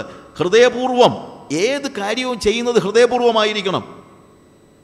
ഇവിടെ കർത്താവ് പ്രാർത്ഥിക്കുന്നത് ഹൃദയപൂർവ്വമാണെന്നതിൻ്റെ തെളിവെന്താണ്? അത് നിരന്തരമായി അവൻ പ്രാർത്ഥിക്കുകയാണ്. കർത്താവേ, പിതാവേ, ഇവർ ചെയ്യുന്നതെന്നറിയാമെങ്കിലും ക്ഷമിക്കണമെന്ന് പ്രാർത്ഥിച്ചു കൊണ്ടിരുന്നു. നമ്മൾ മധ്യസ്ഥ പ്രാർത്ഥന എന്താണ്? സങ്കീർത്തനം വായിച്ച് കഴിയുമ്പോഴത്തേക്ക് നമ്മുടെ സഭയിൽ ചിലപ്പം നമുക്ക് മധ്യസ്ഥ പ്രാർത്ഥനയുണ്ട്. അങ്ങനെ സങ്കീർത്തനം വായിച്ച് കഴിഞ്ഞിട്ട് വേദപുസ്തകം നമ്മൾ കയ്യിലടച്ച് താഴോട്ട് വെച്ച് അല്ലെങ്കിൽ കൈ ഇങ്ങനെ ഇരിക്കുമ്പോൾ പാസ്റ്റർ പറയും നമുക്ക് ഇപ്പോൾ മധ്യസ്ഥ പ്രാർത്ഥനയ്ക്കായി അല്പസമയം ചെലവഴിക്കാം, ഭാരതത്തിന് വേണ്ടി പ്രാർത്ഥിക്കാം, നമ്മുടെ രാഷ്ട്രീയ നേതാക്കൾക്ക് വേണ്ടി പ്രാർത്ഥിക്കാം, നമ്മുടെ സഭകളുടെ നേതാക്കന്മാർക്ക് വേണ്ടി പ്രാർത്ഥിക്കാം, ചൈനയിലും റഷ്യയിലും ബർമയിലും ഒക്കെയുള്ള സുവിശേഷ പ്രവർത്തകർക്ക് വേണ്ടി പ്രാർത്ഥിക്കാം, ആഫ്രിക്കയ്ക്ക് വേണ്ടി പ്രാർത്ഥിക്കാം, നമ്മുടെ സഹോദരങ്ങൾ വിദേശത്തായിരിക്കുന്നവർക്ക് വേണ്ടി പ്രാർത്ഥിക്കാം. ഇവരെല്ലാവരെയും ഓർത്ത് ഇപ്പോൾ ഇനി അച്ചായൻ പ്രാർത്ഥിക്കാം. അന്നേരം അച്ചായൻ ഓർത്ത് ഞാനാണല്ലോ പ്രാർത്ഥിക്കേണ്ടതെന്ന് എന്താണെന്നോട്ട് അച്ചായൻ ശ്രദ്ധിച്ചില്ല. പിന്നെ കർത്താവേ, ദൈവദാസൻ പറഞ്ഞതായ എല്ലാ വിഷയങ്ങളെയും ഞാൻ നിന്റെ സന്നിധിയിൽ ഫലമേൽപ്പിക്കുന്ന കർത്താവേ, നീ എല്ലാവരെയും വിടുവിക്കണേ കർത്താവേ, യേശുവിൻ്റെ നാമത്തിൽ തന്നെ ആമീൻ. എല്ലാവരും അങ്ങ് രക്ഷപ്പെട്ടു അല്ലേ? റഷ്യയും ബർമായും എല്ലാം ഒറ്റയടിക്ക് മാനസാന്തരപ്പെട്ടു ഈ ഒരു വാക്ക് പറഞ്ഞ ഉടനെ. പ്രിയമുള്ളവരെ, അതൊന്നുമല്ല മധ്യസ്ഥ പ്രാർത്ഥന എന്ന് പറയുന്നത്. മധ്യസ്ഥ പ്രാർത്ഥന എന്ന് പറയുന്നത് ഇടയ്ക്ക് കയറി നിൽക്കുന്നതാണ്. ദൈവത്തിൻ്റെ കോപം ഇവരുടെ മേൽ വീഴാതെ വണ്ണം ഇടയ്ക്ക് കയറി നിൽക്കുന്നതാണ് മധ്യസ്ഥ പ്രാർത്ഥന. എസ്കേലിൻ്റെ പ്രവചനത്തിൽ ഞാൻ അവരെ എൻ്റെ കോപത്തിൽ നശിപ്പിക്കാതിരിക്കേണ്ടതിന് അവർക്കും എനിക്കും മധ്യത്തിൽ ഇടിവിൽ നിൽക്കേണ്ടതിന് ഞാനൊരു പുരുഷനെ അന്വേഷിച്ചു. ഇടിവിൽ നിൽക്കേണ്ടതിന്, മതിൽ കെട്ടി ഇടിവിൽ നിൽക്കേണ്ടതിന് ഞാനൊരു പുരുഷനെ അന്വേഷിച്ചു. ഞാൻ ആരെയും കണ്ടില്ല. മതിൽ കെട്ടി ഇടിവിൽ നിൽക്കുന്നതാണ് മധ്യസ്ഥ പ്രാർത്ഥന. അതിൻ്റെ അർത്ഥം എന്താണ്? ദൈവത്തിൻ്റെ കോപം അവിടുന്ന് വരുമ്പോൾ അത് ജനങ്ങളുടെ മേൽ പതിക്കാതെ അത് എൻ്റെ മേൽ പതിച്ചോട്ടെ എന്ന് പറഞ്ഞ് അവരുടെ നാശത്തെയും അവരുടെ വേദനകളെയും അവരുടെ മേലുള്ള ദൈവകോപത്തെയും ഏറ്റെടുക്കുന്നത്രയും ആഴമുള്ളതാണ് മധ്യസ്ഥ പ്രാർത്ഥന. അല്ലാതെ രാജ്യങ്ങളുടെ കർത്താവേ റഷ്യയ്ക്ക് വേണ്ടി, കർത്താവേ ജർമ്മനിക്ക് വേണ്ടി, കർത്താവേ ഇംഗ്ലണ്ടിന് വേണ്ടി, കർത്താവേ ബർമയ്ക്ക് വേണ്ടി, കർത്താവേ ശ്രീലങ്കയ്ക്ക് വേണ്ടി എന്ന് 16 വാക്ക് പറഞ്ഞതുകൊണ്ട്, അങ്ങനെ പറയുന്നതിനകത്ത് ഞാൻ കുറ്റം പറയുന്നതല്ല, 16 വാക്ക് പറഞ്ഞതുകൊണ്ട് മാത്രം മധ്യസ്ഥ പ്രാർത്ഥനയാകുന്നില്ല. നിങ്ങളുടെ ഹൃദയത്തിൻ്റെ ആഴത്തിൽ ആ ജനങ്ങളോടുള്ള സ്നേഹം ഉണ്ടായിട്ട് അവരെ ദൈവം വിടുവിക്കേണ്ടതിന് വേണ്ടിയുള്ള ആത്മാർത്ഥമായ ഹൃദയവേദനയോടുകൂടിയുള്ള ഞരക്കമാണ് മധ്യസ്ഥ പ്രാർത്ഥന. അതുകൊണ്ട് യേശു ഇവർ ചെയ്യുന്നത് എന്തെന്നറിയാതെ ഇവരോട് ക്ഷമിക്കണമെന്ന് നിരന്തരമായിട്ട് പറഞ്ഞുകൊണ്ടിരുന്നു എന്നാണ് പറയുന്നത്. നിരന്തരമായിട്ട് പറഞ്ഞുകൊണ്ടിരുന്നു. ഇവർ ചെയ്യുന്നത് എന്തെന്നറിയാതെ ഇവരോട് ക്ഷമിക്കണമേ. ഇവരോടെന്ന് പറയുമ്പോഴത്തേക്ക് ഞാൻ പറഞ്ഞല്ലോ, അത് ക്രൂശിൻ്റെ ചുവട്ടിൽ നിൽക്കുന്നവരോട് മാത്രമല്ല, പ്രത്യുത അതിൽ ഞാനും നിങ്ങളുമൊക്കെ ഉൾക്കൊണ്ടിരിക്കുകയാണ്. അത് ഞാനും നിങ്ങളുമൊക്കെ ഈ മധ്യസ്ഥതയിൽ ഉൾക്കൊണ്ടിരിക്കുകയാണ് എന്നുള്ളത് നമ്മൾ മനസ്സിലാക്കണം. We also are part of that. നമ്മളും അതിൻ്റെ ഭാഗമാണ്. അന്ന് കർത്താവ് 2000 വർഷം മുമ്പ് പ്രാർത്ഥിച്ചപ്പോൾ, പിതാവിനോട് പ്രാർത്ഥിച്ചപ്പോൾ ഈ സാജുവിനെയും നിങ്ങളെയും എന്നെയും എല്ലാവരെയും അതിനകത്ത് കർത്താവ് ഉൾക്കൊള്ളിച്ചിരുന്നു. ഒരുപക്ഷെ ഈ പുത്രൻ്റെ മധ്യസ്ഥതയാണ് നമുക്ക് മടങ്ങി വരുവാനുള്ള ഒരു അവസരം കൂടെ കർത്താവ് വീണ്ടും വീണ്ടും തന്നുകൊണ്ടിരിക്കുന്നത്. ലൂക്കോസിൻ്റെ സുവിശേഷം 13-ാം അധ്യായത്തിൽ അതിൻ്റെ 6 മുതലുള്ള വാക്യങ്ങൾ വായിക്കുമ്പോൾ നമ്മളവിടെ ഇതിന് മധ്യസ്ഥതയ്ക്ക് കറക്റ്റായിട്ട് ദൈവത്തിൻ്റെ യേശു ക്രിസ്തുവിൻ്റെ മധ്യസ്ഥതയെക്കുറിച്ചുള്ള ഒരു നല്ല ഉപമ കർത്താവോടെ പറയുന്നുണ്ട്. ലൂക്കോസിൻ്റെ സുവിശേഷം 13-ാം അധ്യായം അതിൻ്റെ 6 മുതലുള്ള വാക്യങ്ങൾ നമ്മൾ വായിക്കുമ്പോൾ അവൻ ഈ ഉപമയും പറഞ്ഞു. ഒരുത്തന് തൻ്റെ മുന്തിരിത്തോട്ടത്തിൽ നട്ടിരുന്നൊരു അത്തിവൃക്ഷമുണ്ടായിരുന്നു. അവൻ അതിൽ ഫലം തിരഞ്ഞു വന്നു, കണ്ടില്ല താനും. അവൻ തോട്ടക്കാരനോട്, ഞാനിപ്പോൾ 3 സംവത്സരമായി ഈ അത്തിയിൽ ഫലം തിരഞ്ഞു വരുന്നു, കാണുന്നില്ല താനും, അതിനെ വെട്ടിക്കളക, അത് നിലത്തെ നിഷ്ഫലമാക്കുന്നത് എന്ത് എന്ന് പറഞ്ഞു. അതിനവൻ, കർത്താവേ, ഞാനതിന് ചുറ്റും കിളച്ച വളമിടുവോളം ഈ ആണ്ടും കൂടെ നിൽക്കട്ടെ, മേലാൽ കായ്ച്ചെങ്കിലോ ഇല്ലെങ്കിൽ വെട്ടിക്കളയാം എന്ന് ഉത്തരം പറഞ്ഞു. ഇത് നിരന്തരമായി ദൈവത്തിൻ്റെ സന്നിധിയിൽ പുത്രനായ കർത്താവ് ചെയ്തുകൊണ്ടിരിക്കുന്ന അപേക്ഷയാണ്. എന്നെക്കുറിച്ച്, നിങ്ങളെ ഓരോരുത്തരെയും കുറിച്ച്. എന്താണ് കർത്താവ് ചോദിക്കുക? പിതാവ് ചോദിക്കുകയാണ്, എന്തിനാ ഇത് വെറുതെ നിർത്തിയിരിക്കുന്നത്? ഇത് നിലത്തെ ഇതിന് ഞാൻ എത്ര നാളായിട്ട് 3 സംവത്സരമായി ഞാനിതിന് വളമിട്ടുകൊണ്ടിരിക്കുന്നു, ഫലമൊന്നും കാണുന്നില്ലല്ലോ, ഇതിനെ വെട്ടിക്കളക. ഉടനെ പുത്രൻ ചെന്നിട്ട് പറയാണ്, 1 വർഷം കൂടെ. പിതാവ് പറയുന്നത് എന്താണ്? ഇതിനെ വെട്ടിക്കളഞ്ഞിട്ട് വേറൊരു തൈ വെച്ച് കഴിഞ്ഞാൽ ഒന്നുകൂടെ നല്ലതല്ലേ, ഫലം കായ്ക്കുന്ന ഒരു വൃക്ഷം.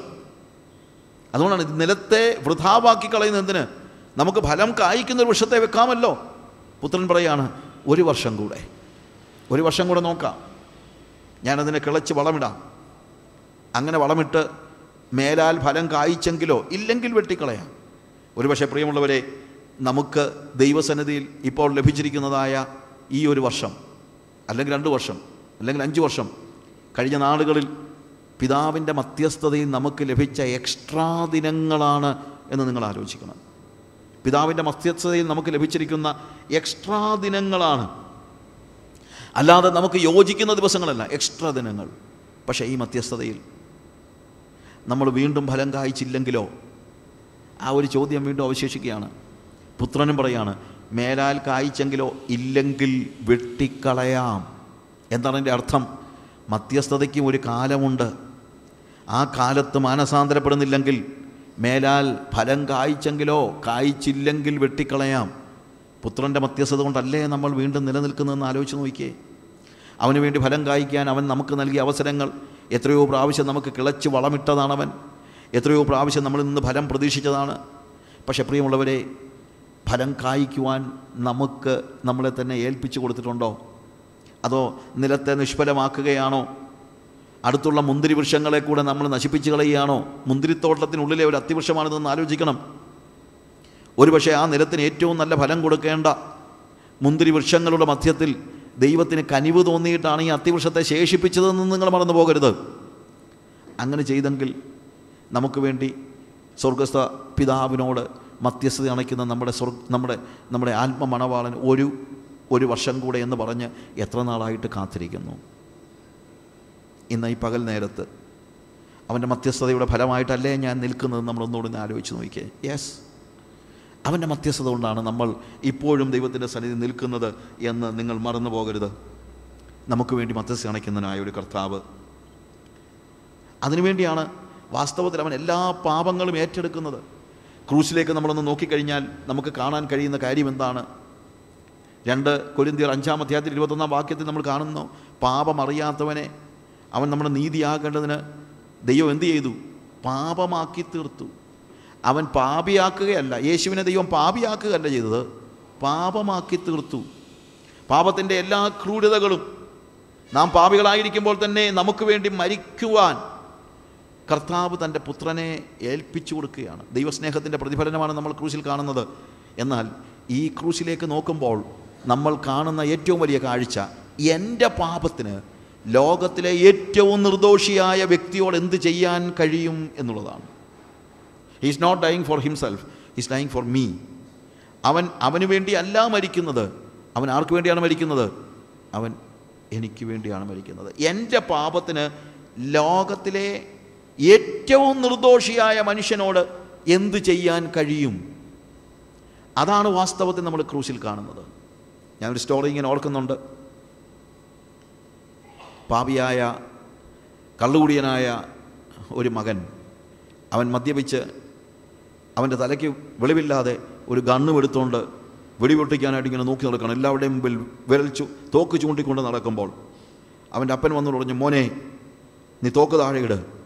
അവൻ്റെ മുന്നിൽ നിൽക്കുന്ന അപ്പനാണെന്നുള്ള മനസ്സിലാക്കാനുള്ള മാനസികാവസ്ഥയിൽ പോലുമല്ല അവനിങ്ങനെ തോക്ക് ചൂണ്ടിയപ്പോഴത്തേക്ക് ധൈര്യപൂർവ്വം ഈ പിതാവ് അവൻ്റെ അടുത്ത് ചെന്ന് തോക്ക് പിടിച്ചു വാങ്ങാനായിട്ട് പരിശ്രമിച്ചു.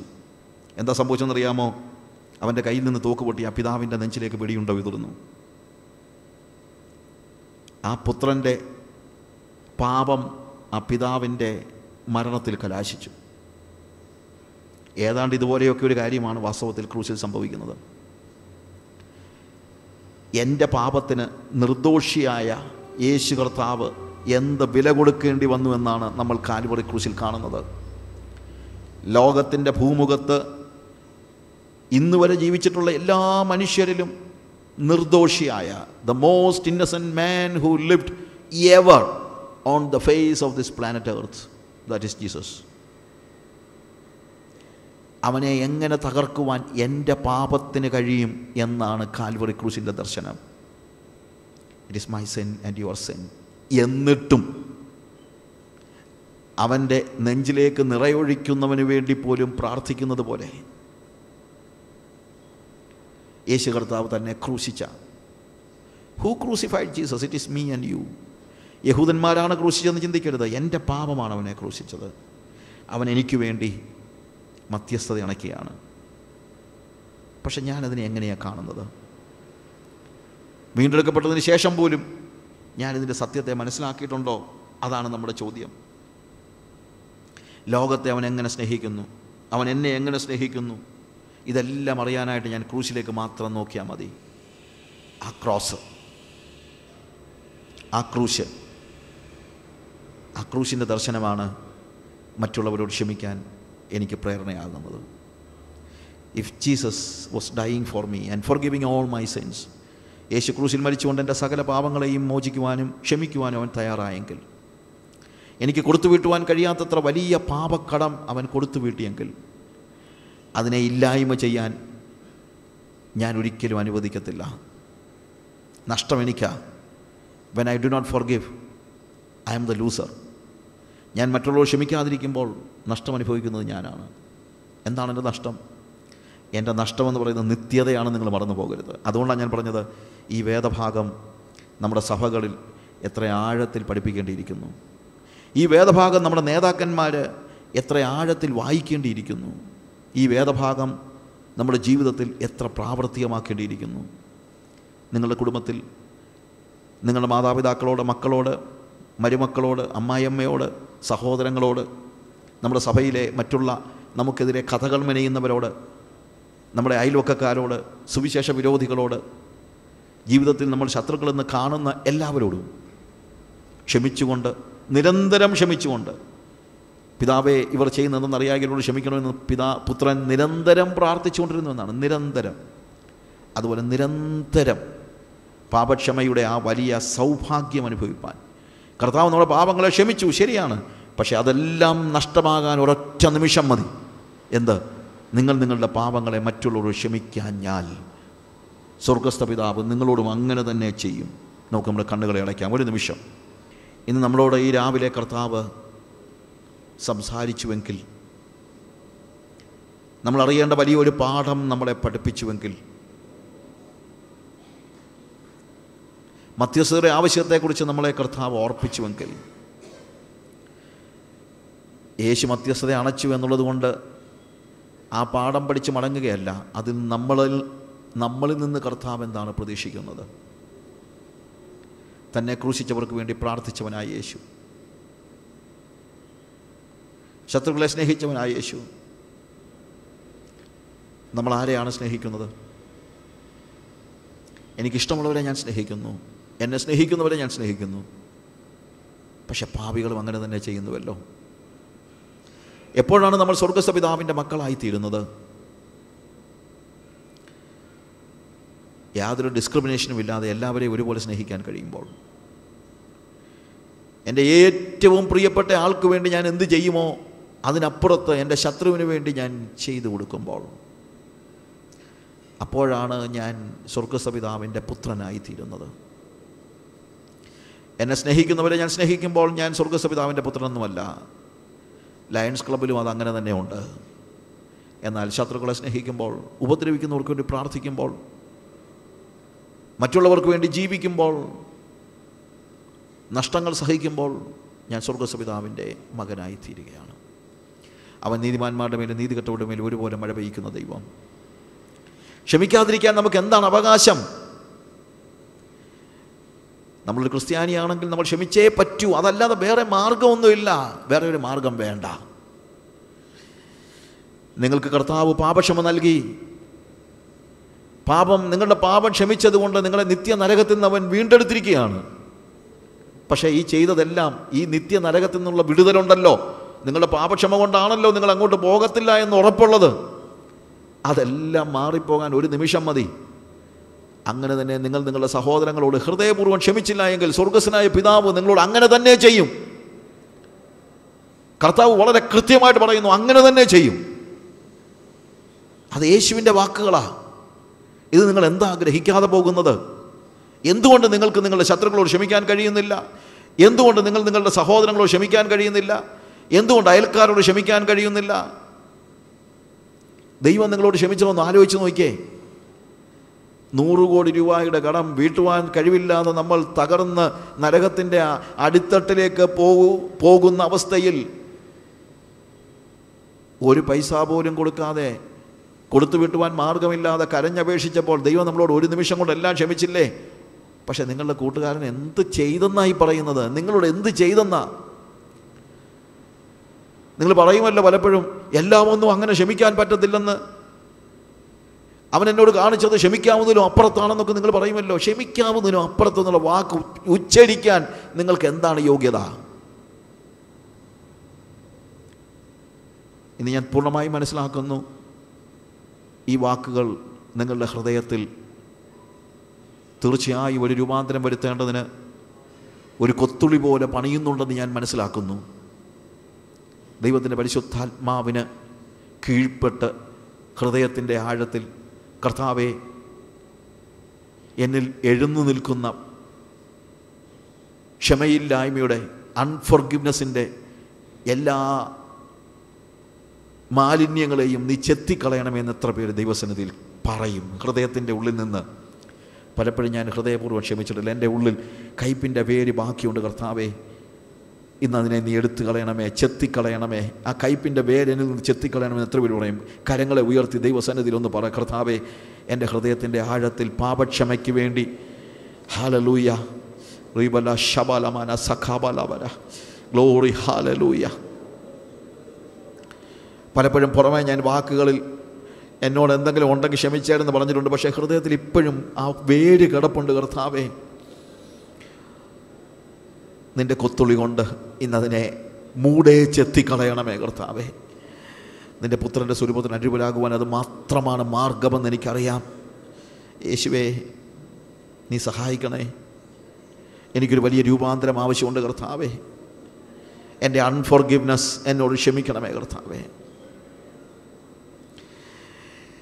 എൻ്റെ ക്ഷമിക്കുവാനുള്ള മനസ്സില്ലായ്മയോട് ക്ഷമിക്കണമേ. കർത്താവേ, അതിന് നിത്യതയെ തന്നെ ബാധിക്കുന്ന വലിയ ഒരു കെണിയാണെന്ന് ഞാൻ മനസ്സിലാക്കുന്നപ്പാ, നിൻ്റെ കൃപ ചൊരിയണമേ. ക്രൂശിൽ ഇവർ ചെയ്യുന്നതെന്നറിയായിക്കാൻ ഇവരോട് ക്ഷമിക്കണമെന്ന് നിരന്തരം മധ്യസ്ഥത അണച്ചുകൊണ്ടിരുന്ന യേശുവേ, നീയാണ് എൻ്റെ നായകൻ. പഴയ നിയമത്തിലെ വിശുദ്ധന്മാരല്ല, അവരവരുടെ വെളിപ്പാടിൻ്റെ കുറഞ്ഞ അവസ്ഥയിൽ ഒരുപക്ഷെ പ്രതികാരത്തിന് വേണ്ടി അപേക്ഷിച്ചിട്ടുണ്ടാകാം. അവരല്ല എൻ്റെ മാതൃക. അവരെ ഞാൻ ഒരിക്കലും കുറ്റം പറയത്തില്ല. കാര്യം അവർ യേശുവിൻ്റെ ക്രൂശിലെ തൂങ്ങിയാടുന്ന രൂപം കണ്ടിട്ടില്ലല്ലോ. ക്രൂശിൽ കിടന്നുകൊണ്ട് ഇവരോട് ക്ഷമിക്കണമേ എന്ന് പറയുന്ന യേശുവിനെ അവർ കണ്ടിട്ടില്ലാത്തത് കൊണ്ടാണല്ലോ കർത്താവെ ഒരു പ്രതികാരത്തിന് വേണ്ടി കാംക്ഷിച്ചത്. പക്ഷെ ഞാൻ അങ്ങനെയല്ല. ക്രൂശിക്കുന്നവനെ പോലും ക്ഷമിക്കുന്ന ആ വലിയ സ്നേഹത്തിൻ്റെ മാഹാത്മ്യം ഞാൻ മനസ്സിലാക്കുന്നു. ഹല്ലേലൂയ. കർത്താവെ, ചവിട്ടി അരയ്ക്കപ്പെടുമ്പോഴും ഒരു പുഷ്പം സുഗന്ധം വിതറുന്നത് പോലെ ക്രൂശിൽ തകർക്കപ്പെട്ടപ്പോഴും നിന്നിൽ നിന്ന് പാപക്ഷമയുടെ സുഗന്ധം വിരിഞ്ഞത് ഞാൻ തിരിച്ചറിയുന്നു. അതേ കാര്യം എന്നിൽ നിന്ന് ഉണ്ടാകണമെന്ന് ഞാൻ ആഗ്രഹിക്കുന്നു. ആളുകൾ എന്നെ ചവിട്ടി മെതിക്കട്ടെ, ആളുകൾ എൻ്റെ പേരിനെ ദുരുപയോഗം ചെയ്യട്ടെ, ആളുകൾ എൻ്റെ പണം എടുത്തുകൊണ്ട് പോയിക്കോട്ടെ, ആളുകൾ എന്നെ നശിപ്പിക്കട്ടെ, ആളുകൾ എൻ്റെ നേരെ കൂട്ടുകെട്ടുണ്ടാക്കട്ടെ, അപ്പോഴും ചവിട്ടി അരയ്ക്കപ്പെടുന്ന ഒരു പുഷ്പം സൗരഭ്യം വിതറുന്നത് പോലെ എൻ്റെ ജീവിതത്തിൽ ഞാൻ അവരോട് ക്ഷമിച്ചുകൊണ്ടേയിരിക്കും. കരങ്ങൾ ഉയർത്തി പറയാമോ? കർത്താവേ, എനിക്കൊരു ക്ഷമയുടെ ആത്മാവിനെ തരണേ. കർത്താവേ, കയ്പുള്ള സകല വേരുകളെയും മാറ്റിയിട്ട് ഒരു ക്ഷമയുടെ ആത്മാവിനെ എനിക്ക് തരണമേ. ആളുകളോട് ക്ഷമിക്കുവാൻ, ജനങ്ങളോട് ക്ഷമിക്കുവാൻ, ശത്രുക്കളോട് ക്ഷമിക്കുവാൻ, എന്നെ ഉപദ്രവിക്കുന്നവർക്ക് വേണ്ടി പ്രാർത്ഥിക്കുവാൻ ഒരു വലിയ രൂപാന്തരം എനിക്ക് നൽകണമേ കർത്താവേ. അവിടുത്തെ കൃപകൾക്കായി സ്തോത്രം, യേശുവിൻ്റെ നാമത്തിൽ തന്നെ.